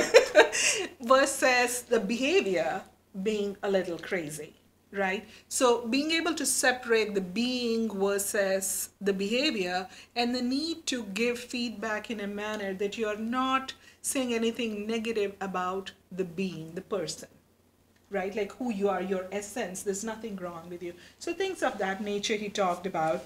He talked about how we'd never want to be in a, sometimes if you are constantly saying your behavior is wrong, you can start assuming that there's something wrong with your being.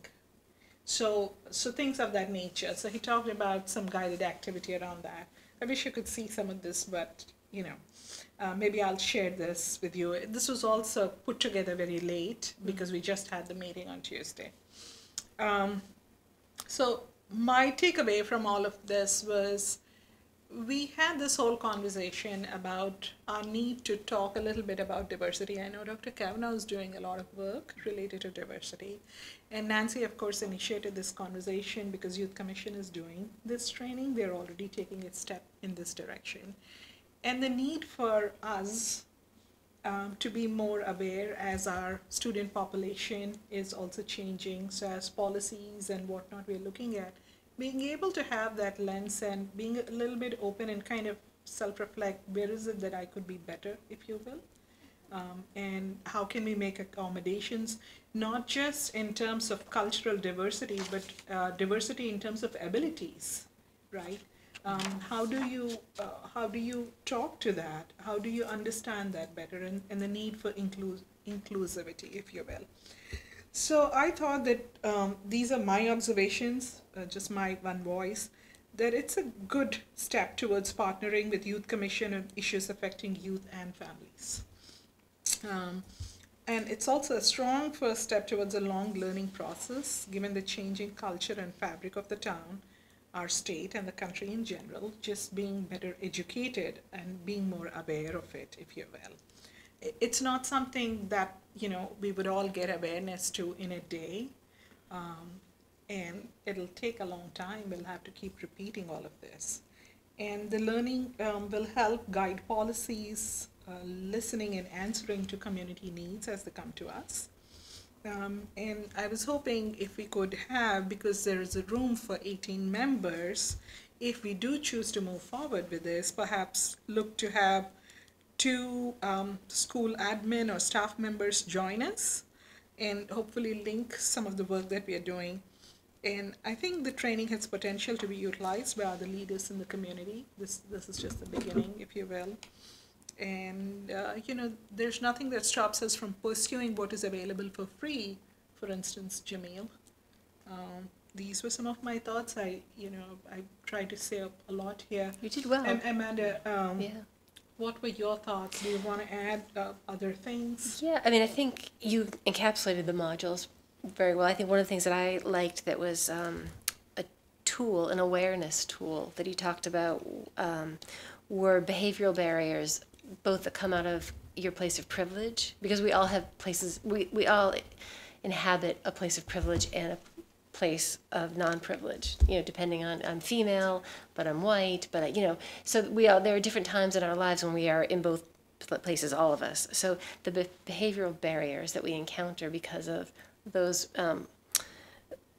factors, and how to conquer those, how to get over those. And I think that's, that kind of training and awareness that can help you reflect on your own behavior and recognize when you're coming at something from, because of a certain bias that you have that you weren't aware of. I think that could help all of us, So, and that was one of, 2 hours worth of details that he shared across these modules. I love the guidelines. I love the idea of having common dialogue across the town, basically, between Youth Commission, the school department, the school board, and maybe people in town hall. I mean, have us all have the guidelines, at least start with that, so that we're all starting with the same language. And, I thought he had a lot to offer. I liked what his modules said. One thing I took away, which I don't think you mentioned, if we don't do a train the trainer, 18 people, provided ample time to then practice what you're learning in the session. So there are more iterations of each topic so that you're then better equipped to actually train somebody else. If we wanted to shift focus, and again, this is something with youth, the Youth Commission started this, so it's if Youth Commission decided to maybe adjust their focus and not do train the trainer, but just do the training.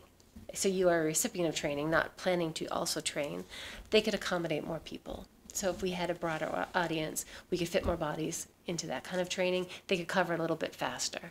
So we might get more for the dollar. And then the only last thing that was brought up was there is also this same kind of training is offered. They offer something called PACE training, which they offer in different cities, including Boston, multiple times a year. And that could be a good one-off option for an administrator who might want to go and take on these topics initially in a safe venue without people who report to him or her, whether it's a principal or superintendent. Kind of the idea of maybe in addition or partnering with this, having that option to go to a hosted training as just a single participant, where you're not maybe being under the observation of everybody in the district, which I think could be valuable. You would still get the same guidelines, communication tools, the same frameworks, but not maybe in as difficult a setting. So those were all really interesting things that came up as options. And I think that that training, just as a benchmark, I think I wrote down the price for that, around training? Yeah. for to go to their PACE training. 1,000. 1,050, yeah. yes. Sorry, So if it wasn't 10,000, and I figured it wasn't $10. for one person to go to their training Okay. is 1,000. It's I remember forget that, how many that days. sounds right. Yeah. I think it was a one day. A one day. One day. It was seemed like a conference is Yes. how he expressed it. Yeah. I guess, like I said, going in, I was, skeptical. But after seeing what I learned just in those 2 hours, sometimes, these conversations are not easy to even say, address these issues. So I think he did a good job of guiding some of that. I was able to share some of my thoughts on, he talked about how you don't, people denying differences. And that was an interesting conversation, and I gave him my view on it from a very spiritual practice, how I look at it when someone says that. It's not that you're not acknowledging differences, but you see the sameness, if you will. So he was able to guide some of that conversation. So it was, I thought even those 2 hours were very engaging, and everybody on the Youth Commission had, good points, conversations. We had someone who's serving on the Youth Commission who is a teacher in our district, so she is going to be there too. So that's a good thing too. I was hoping that instead of making a motion at this meeting, perhaps do we all want to absorb this a little bit?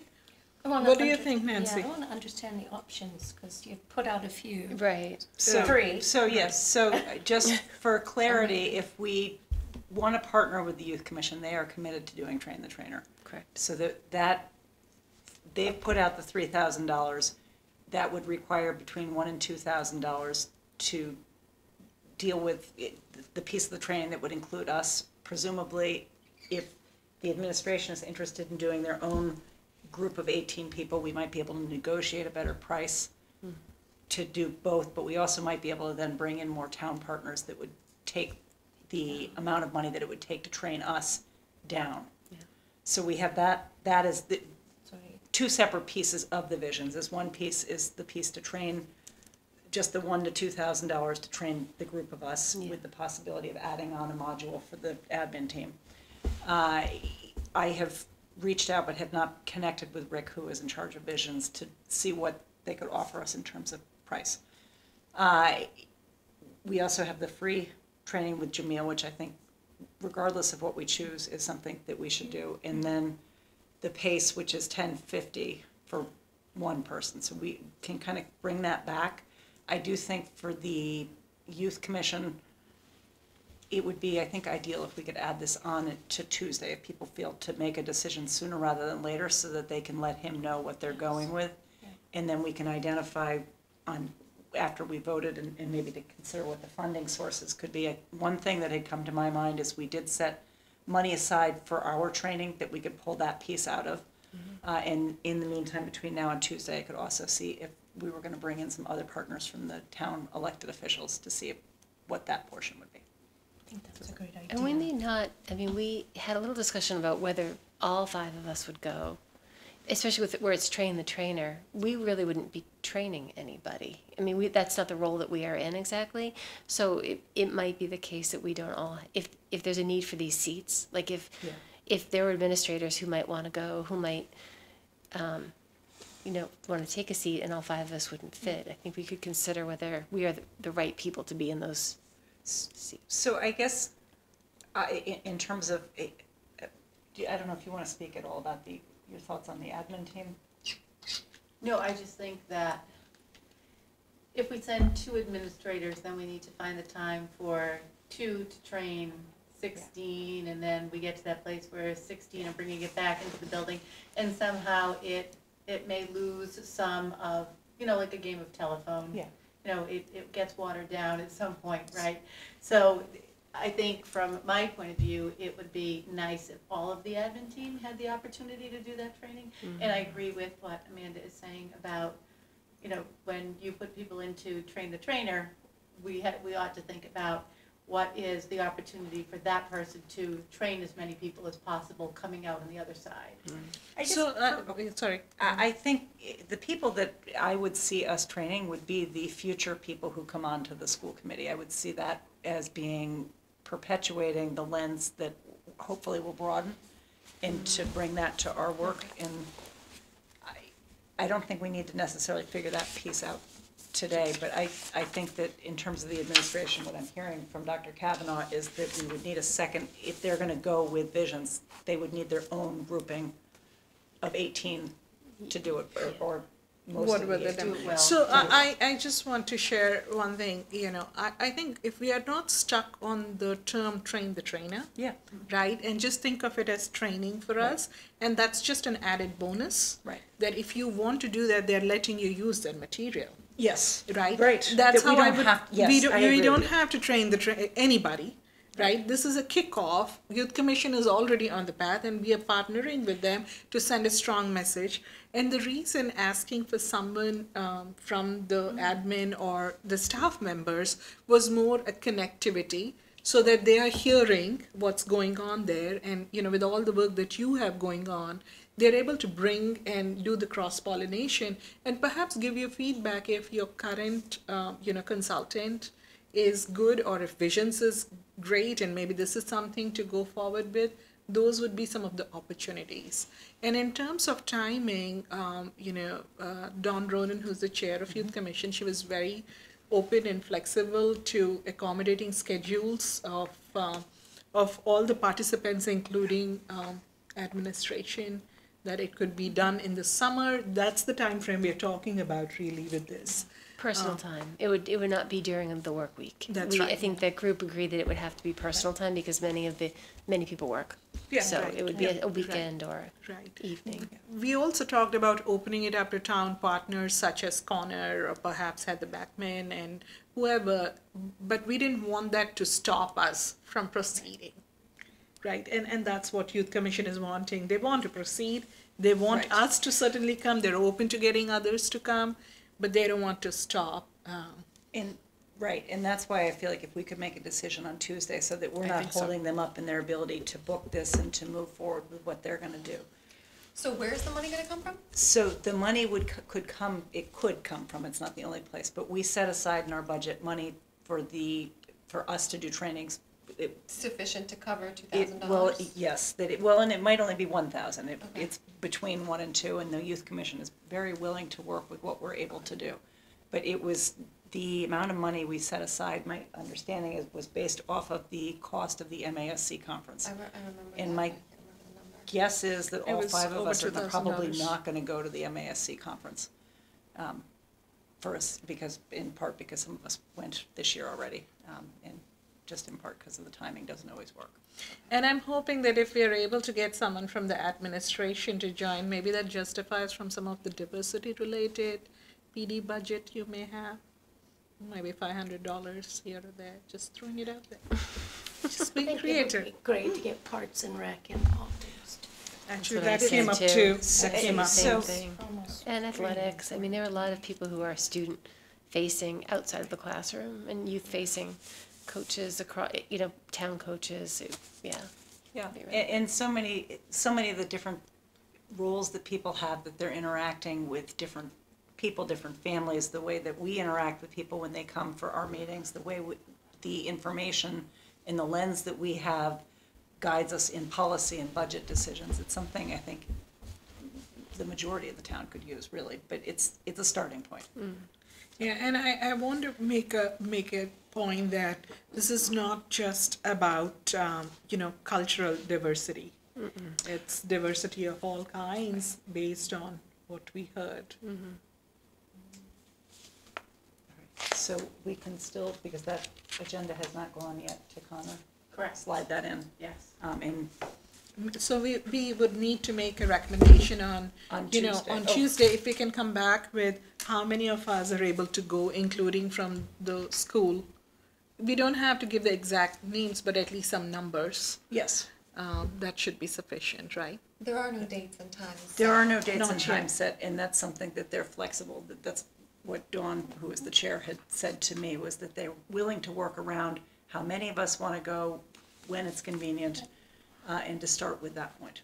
There was a conversation, just to close this out, also to include some students, including like those who are the youth commission liaison. But I guess I would throw that to Dr. Kavanaugh in your conversation with maybe Mr. Bishop. If there were, I don't know where we are with like ADL training next year or in future years. I didn't know it was grant funded, but there was seeming an eagerness on the part of youth commission. I think that's characterized accurately, to make sure that youth leaders can hear the same message somehow. So I don't know now or if at a later date, but I'll just throw that out there because it came up in the conversation. Right, and I think, Amanda, the other part to keep in mind with when we engage students, we had talked about a little bit, is their schedules too. And, are they engaged in too many of these, or is this appropriate? I mean, it's great if they're able to manage it all, but not wanting to stress the kids too much either. You'll make those decisions, and the kids will make those decisions, hopefully. Okay, so we will bring this back on Tuesday, and that then brings us into old business. And we have item A is Nature's Classroom field trip change of date. Okay, so this one's actually very easy.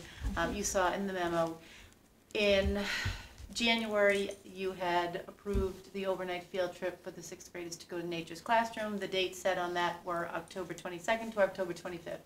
Since then, Nature's Classroom has called the middle school and said that's a very busy week for them. And we tend to send a very, very big group out there. So what Nature's Classroom is asking is if we can just push it back a week, and instead of doing the 22nd to the 25th, would you approve the 15th to the 18th? So they're just moving it back 1 week, and that's all they need for you to do. I move to approve those new dates. Second. Jen, are you nodding as you second? that? Yes, I was Okay, just waiting for all those in favor. Okay, sorry. All those in favor? I'm just trying to follow the rules here. Motion by Meg, second by Jen, all those in favor? Aye. And that moves, you. and that brings us down to the 2019-2020 school calendar, and I will open, there are a new one that's going around, is that?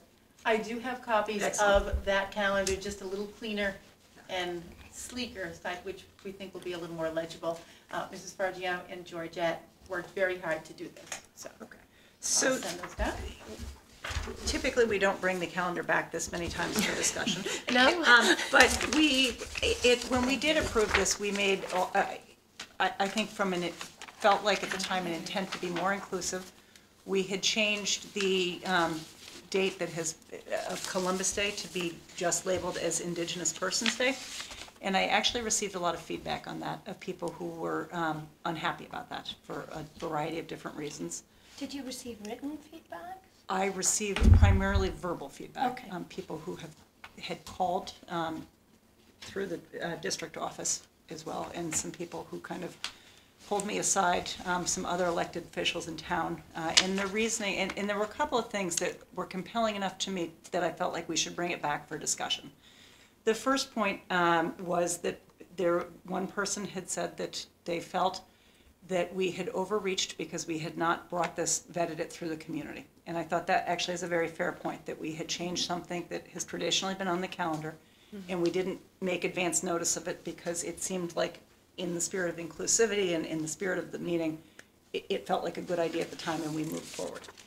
The other point that people had more than one person had brought forward, was that Columbus Day is a state and federal holiday, and that whether we acknowledge it as such or not does not change the fact that it is in fact a holiday, a legal holiday, and that titling should not be removed from our calendar because of that reason.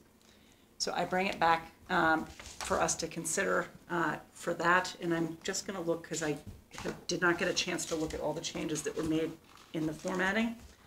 But the other thing that we had discussed at the last meeting was the inclusion of different holidays that were not. Can I talk to Columbus Day before we walk away from that? Sure.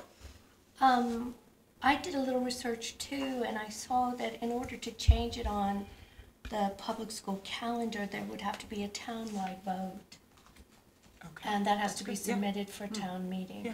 So if someone feels, the fire to Right. do that, because I perfectly understand people who, appreciate this holiday and they want it to be there. I think it's worth considering in the future, especially because we live in Hopkinton, to add to Columbus Day, Indigenous Persons Day, because so much of the land that we have built our houses on in the area that we lived in was inhabited by the Algonquin tribe. And the lake I live on, Lake Maspinock, is Nipmuc dialect of Algonquin, meaning water at the foot of a great hill. And so our roots here, I think it would be fine to pay tribute to the Indigenous community, to the First Nation, who were here and who helped settle Natick and Neponset. I think that is very present to us in a way that Columbus is not. Not to denigrate his position in anyone's calendar of the mind, but I think it would be an appropriate conversation for people in Hopkinton to have, to talk about honoring the Indigenous population from whom we took this land. Thank you for that. Very well said, Meg. Yeah. I think I like that people called and resisted, because it seems to me that it's only when we have hard conversations that we reveal to ourselves our blind spots. And my blind spot was the sensitivity with which people would respond. So I love hearing that. I want to have those talks. But I feel like the silent voice here is the entire Indigenous tribe that was wiped out. And what are we doing? We're living on their land. So I guess what I had in my mind thought, bringing this back, I'm not sure that it has to be either or. Yeah, I've seen people do the slash. That's what we have. But on the- then, how do you, state your preference? Is it Columbus first? Because C comes before I and Indigenous? Or is this a town matter? I think it's a town matter. Meg, I'm interested about where did you find the process? Is that in the town bylaws? Is it a state law? Is it a federal law? Just Google Columbus Day, state laws, school calendars. Right. For Massachusetts? So that is a It will fascinating just pop case. up that what you need to do is very simple to make a motion in front of town meeting. So I understand, and I hadn't realized that our one conversation was going to generate the immediate change in the calendar, which I thought, well, that's pretty impressive. You can change things that quickly. So I appreciate having this opportunity to talk about it again, because I think it's important. I don't want to have holidays represented on the calendar that I'm not really cognizant of their importance. And shouldn't we bring this knowledge about the community we live in and the land we have stolen from other people into view of the children who live here? I think paying the due respect and homage, if you will, to the people who existed before us, that's always a good thing. And I'm all And who for still it. exist. That's right. That's The right. Wampanoag tribe, I mean, they still exist.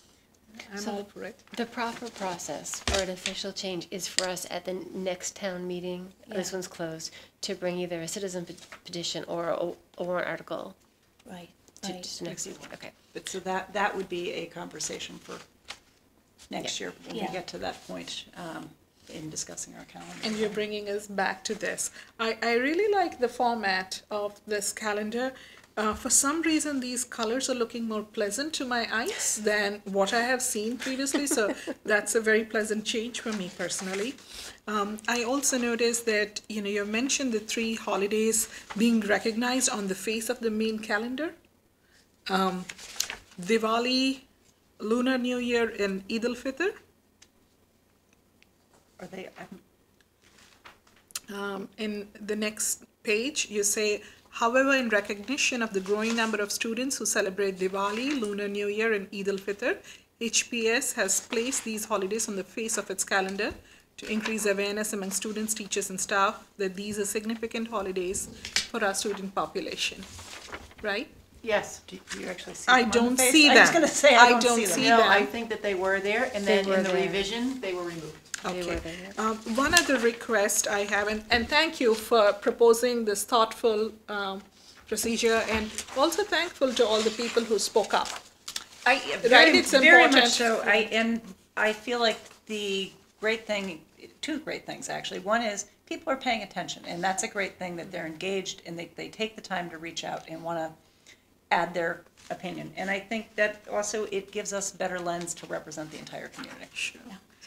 The second thing that I wanted to add was, in addition to the DESE recommended list, there are a few others that come to my mind that I could suggest, which are celebrated in our community, but also throw it out there to the larger community that, you know, we're doing this, and if there are things that you observe and you would like to be added at the end of it, we would like to, we would entertain that, right? Is Yes. that fair? Well, I would recommend that if you are approving the calendar proper tonight, that this is something that we sort of hold off on and just take a little bit of time to put this out there publicly to see if people agree that these are the important dates that, just because the Department of Elementary and Secondary Education thinks so, does Hopkinton also think so? Because I think we need to think about our clientele, not the clientele sort of statewide. And then I guess one other thing that I would say is we've had conversations about putting together a calendar committee in the summertime, and to really think about, are these the dates on which we don't want to hold school? And I know that other districts have done the same, and maybe one of the things that we do is we put out questions to the community that say, you know, choose 2 dates on which you would like to keep your child home because it's a religious or cultural observance for your family.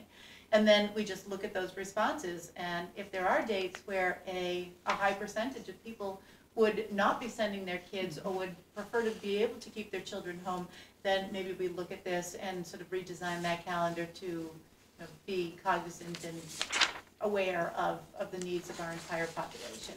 And I know that we can't take every one of those dates and put it on the front of the calendar, but it would certainly be nice to just do it in a sort of population-based, just a very mathematical maybe kind of way. But that's for a future date, but I would like to do some work on the calendar for the 2021 school year so that we're really sort of thoughtful about who our kids are and who our families are. That's a lovely idea. Excellent, thank you. One last question, Dr. Kavanaugh, hopefully. You know me. The Diwali, Lunar New Year, and Eid al-Fitr, were these dates coming from some things that you were able to look at with absences?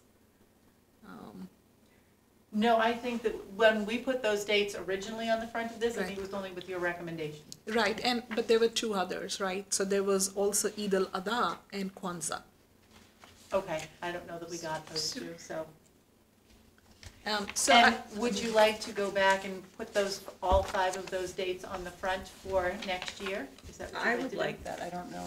That's what we moved with, and I guess that was based on, you know, some of the information you had shared based on the work Westboro has done. So why don't we go forward with those 5 for this year, and as the subcommittee gets formed and they come back with a recommendation of what goes on the face, what goes on the back, we can work through that? I also did receive feedback from people who were very pleased to see that we had added some of those onto the Right. front. I just wanted to toss this out there. We have a long list, and I think this probably is not complete, of important dates for many different groups.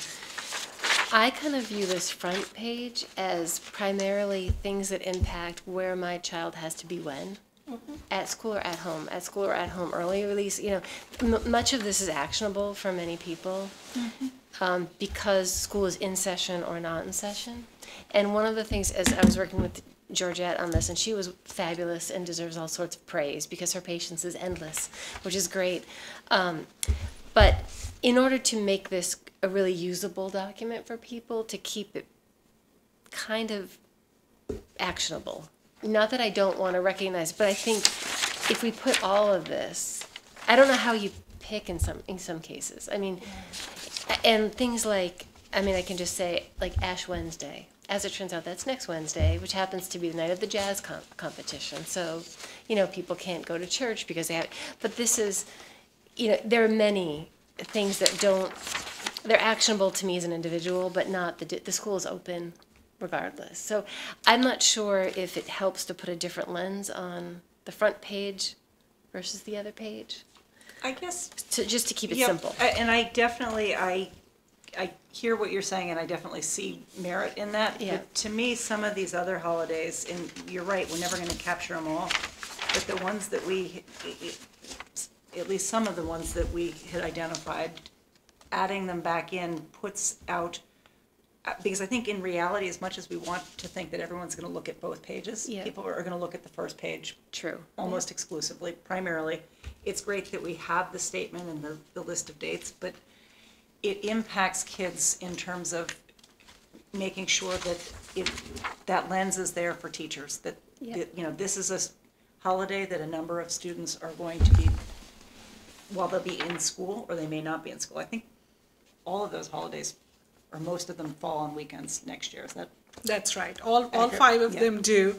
And I guess it's the same spirit with which we are trying to add Columbus Day / Indigenous Persons Day.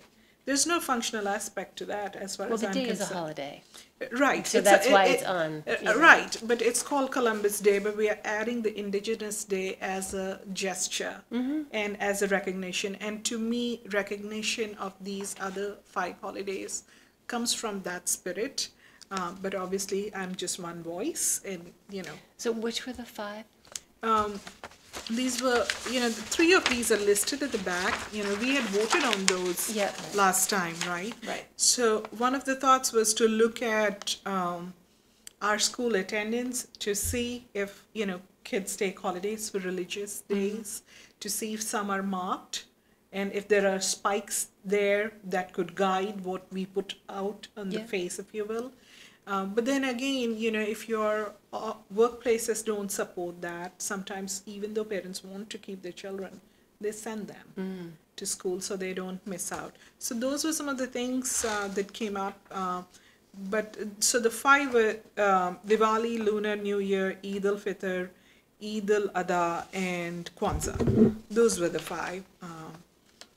So I wonder, maybe it's something as simple as bolding the number of any important date on the front. If you look at the little underneath the boxes, when we start adding, it's going to get even. If we bold in the dates that are then referenced here, and a teacher looks at it and says, "Oh, it's a bold date. I wonder what that is," and then can check. I totally agree. I just think I don't know if that felt like, someone might say I'd like Ash Wednesday on there, or I'd like, there are other important dates. I don't know if you include the start of Ramadan, which I think is very important for especially the older kids who do fast, and staff members as well. So Christmas is not on here either. So I just don't know if I understand completely, and I'm 100% behind the message. I just don't know what the right communication device is.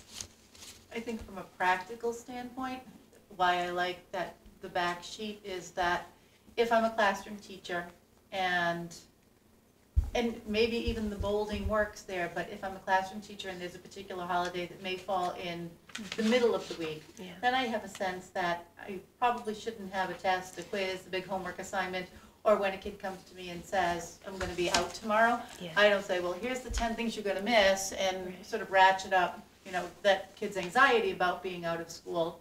Like, for me, the importance of those dates are sensitivity around teaching and learning on the teacher side. Yeah. So would a bolding work? Like, would that be enough? Many of the 5 dates that we want to highlight are not school time. They're set weekends or summer,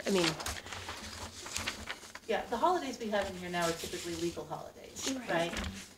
So you're right, we don't put in Christmas, we don't put in Easter, and those, I know, will fall within school vacation weeks are always on a Sunday. So I don't want to be insensitive to people who would have a major holiday that will at some point fall in the middle of the week. And I think that that's the importance of the work that we will do next summer. Yeah, that's good. So I guess it depends on how much weight we want to put on the back sheet. or how much weight we want to put on the front sheet and why, and that's. So, I guess my other thought, and my sense is that we're not all gonna agree, and that's okay, but we will come out with a majority vote and we'll go with whatever for next year, but my preference in addition would be to leave the ones that we had already voted on the calendar, on the front page of the calendar for the 19-20 year, and to discuss it again when we come back to the summer discussion, in part because there are people who looked at that and they saw that that's what we had voted, and that was something they were pleased with. Yeah. And I feel like to then kind of roll that back gives a different message. But I also feel like this is something that the five of us will, I figure out, in whichever way if the calendar will go forward, and we'll figure it out for the following year with wider community participation through the calendar subcommittee. I think that's a great idea, the wider community participation, because I struggle with blending church and state, the spiritual and the secular. I struggle a lot with that. And, as I said, Karl Marx's birthday is May 5th. And as I said, I'll join you to celebrate. But we also have Yom Kippur and Rosh Hashanah. I And, know. But those are and days off. I have lots of things to say about all of it, but I think that's better for the committee that we form and not, reflexive, reactive decision right now. Except to the extent that we have to vote a calendar for 1920 before we I get there. need more time. I don't want to rush this. Okay. So, Well, again, there's no, voting I'll the vote the dates. calendar, but I'm just saying I don't want to feel like my arm's being twisted. but so for 1920, people need the calendar just to be able to make plans. I don't want your calendar to feel. so why don't we make a motion and see where we go with it? Okay. I'd like to make a motion that we approve this calendar with an amendment of adding the 5 holidays that we had previously recognized, either bolded or color-coded, which are Diwali, Lunar New Year, Eid al-Fitr, Eid al-Adha, and Kwanzaa, to show on the calendar. Do we have a second? And when you say on the calendar, you mean on this? I mean, there's also I don't know how many people really use paper, so there is always the hope that when we have it on the new website, we might have a more interactive way to drill through the dates, which That's okay. And if there is there discussion on a different motion if we don't have a second for this motion? I'd like to approve it as it is. Including the indigenous Including persons? this page. So do we want to wait on that so that we can make sure it's inclusive enough? Or do you want to go? I think that we can vote the calendar and not worry about this for today, because I think this is the piece that needs to be available for scheduling purposes, and this piece, the teachers will need to be aware of by September of next year, but we have some time to work on that. I also think the days off that you've suggested be added. I'm not opposed to that idea, but I guess I'm not for it because they don't include days off. Kind of side with what Amanda said earlier. I think this is when we're in school and when we're not in school. And for sure there are secular holidays on here right now, but at this point, let's just know when we need to be here and when we don't need to be here. So just to clarify for your motion, does that you want to leave Indigenous Persons Day on there as well? Well, of course I do. I just wanted to. second Yes, or as it's before written. Columbus Day? I'm fine going second because it's alphabetical. So a motion by Meg. Is there a To approve it second? as it's written. Is that what you said? I'll second that. Second, okay. All those in favor? Aye. Opposed? No. So we have, it does carry. There are 3 in favor and 1 opposed. How did you vote? So I am abstaining from it because Okay. I don't have I feel like there are merits on both, and I feel like if we brought it, I guess I would vote against it then, because I would like to have, not to be wishy-washy. So I will just. Are we committed We'll fix though? it this Because I time. want to be Because, committed and to I doing think this. that's the piece. This is the thing. That's the pieces that I, We'll fix it. Right, I is want to be important. committed to this. I don't want this not to happen. Right. Even for 19, even if we do better in 2021, I still want to do at least this for 2020. okay, so just to clarify what the motion is Yeah. are we including this as written in here, or we are not including this? We're going to I come shall back. be- We're coming back. We're coming back to that. I mean, I love all this, but I think we need to clarify that this is schools on and schools off. Yes, I Right. agree.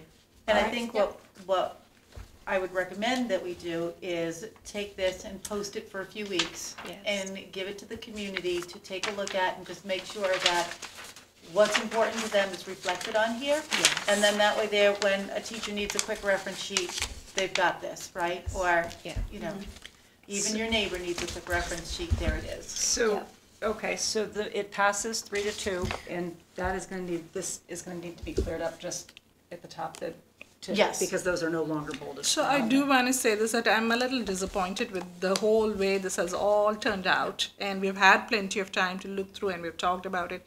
We've voted out in the past, and we've come back. And even what we have written out here is not, it says, in recognition of the growing number of students, these 3 holidays have been placed on the face of its calendar, right? This is the memo that we got to look at. And again, we're going back on it. So a little disappointed. But Well, we didn't it's get okay. this until tonight. Like, I think, I really liked, you had shared, I think it was Newton's calendar, which was basically the bare bones front and the detailed second page. I have a clarifying question about, because I'm always thinking about the website. When we put the calendar, the school calendar on the website, whatever we call the school calendar, can it not include, it can include these on the, was it okay? I mean, On the scrolling calendar, or what will replace the existing scrolling Yeah. calendar? it can include all of these, That would be everything. nice. It should include everything, Because that's more visible than a piece of paper. right? Okay. So would you like for Georgette to send this document out to the community and ask for feedback? Yeah. Okay. And I mean, I feel ya, Mina, I feel ya, and I feel, you don't want to disappoint people, and I don't want to disappoint people either, but I feel this secular, religious thing going on here that needs more conversation. Again, I understand it's not about me alone. It's a lot of people in the community who were so excited. You have to understand, and I think I had shared my personal emotions as a member of the community, not as a school committee member after the vote was taken. I don't know if you all remember the email that I sent to all of you. It's about being recognized that you exist on the face of the paper. And it's hard for people to understand that emotion. I get that, and it's okay. And, we've waited, and we can wait a little longer. Maybe it'll come out in the summer, maybe it won't. We'll go through that. And it is what it is, and it's okay I understand where you're coming at it from. And for me, like I said, it's very symbolic to be on the face, just as symbolic it is to add the Indigenous Peoples' Day. And not all of these are religious. A lot of it is very cultural. And not everybody, I celebrate Christmas. My family celebrates Christmas. To me, it's not just a religious aspect, it's also the cultural aspect of it. And I try to understand. So, like I said, it's my viewpoint. I appreciate and honor your vote. No hard feelings. I'll get over it.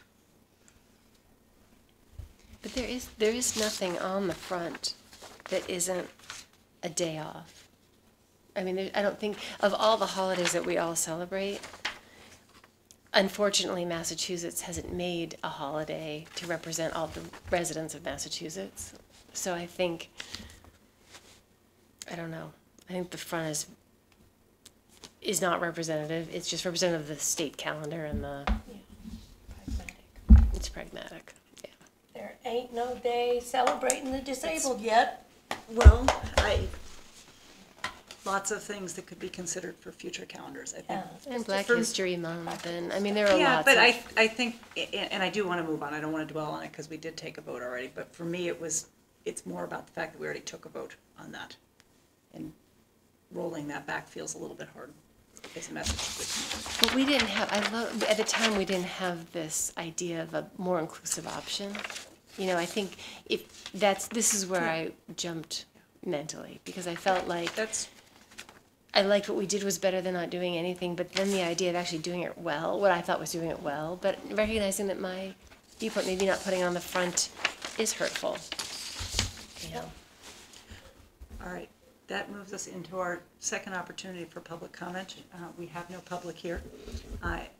So that will move us into items by consensus. Okay, so as superintendent, I recommend that the school committee vote to approve the items by consensus as outlined in your agenda. So moved. Yeah. Second? Okay, motion by Mina, second by Meg. All those in favor? Aye. Aye, it is unanimous, and it so carries. And our next thing is a motion to adjourn. I move that we adjourn. Second. Motion by Meg, second by Mina. All those in favor? Yes. Aye. So we are adjourned at 9:19 p.m. Our next meeting is on Tuesday, March 5th at Town Hall. It's a joint meeting with the Board of Selectmen as well as a regular meeting that will happen in Town Hall as well. And then we will not meet again until March 21st. So thank you all and have a good night.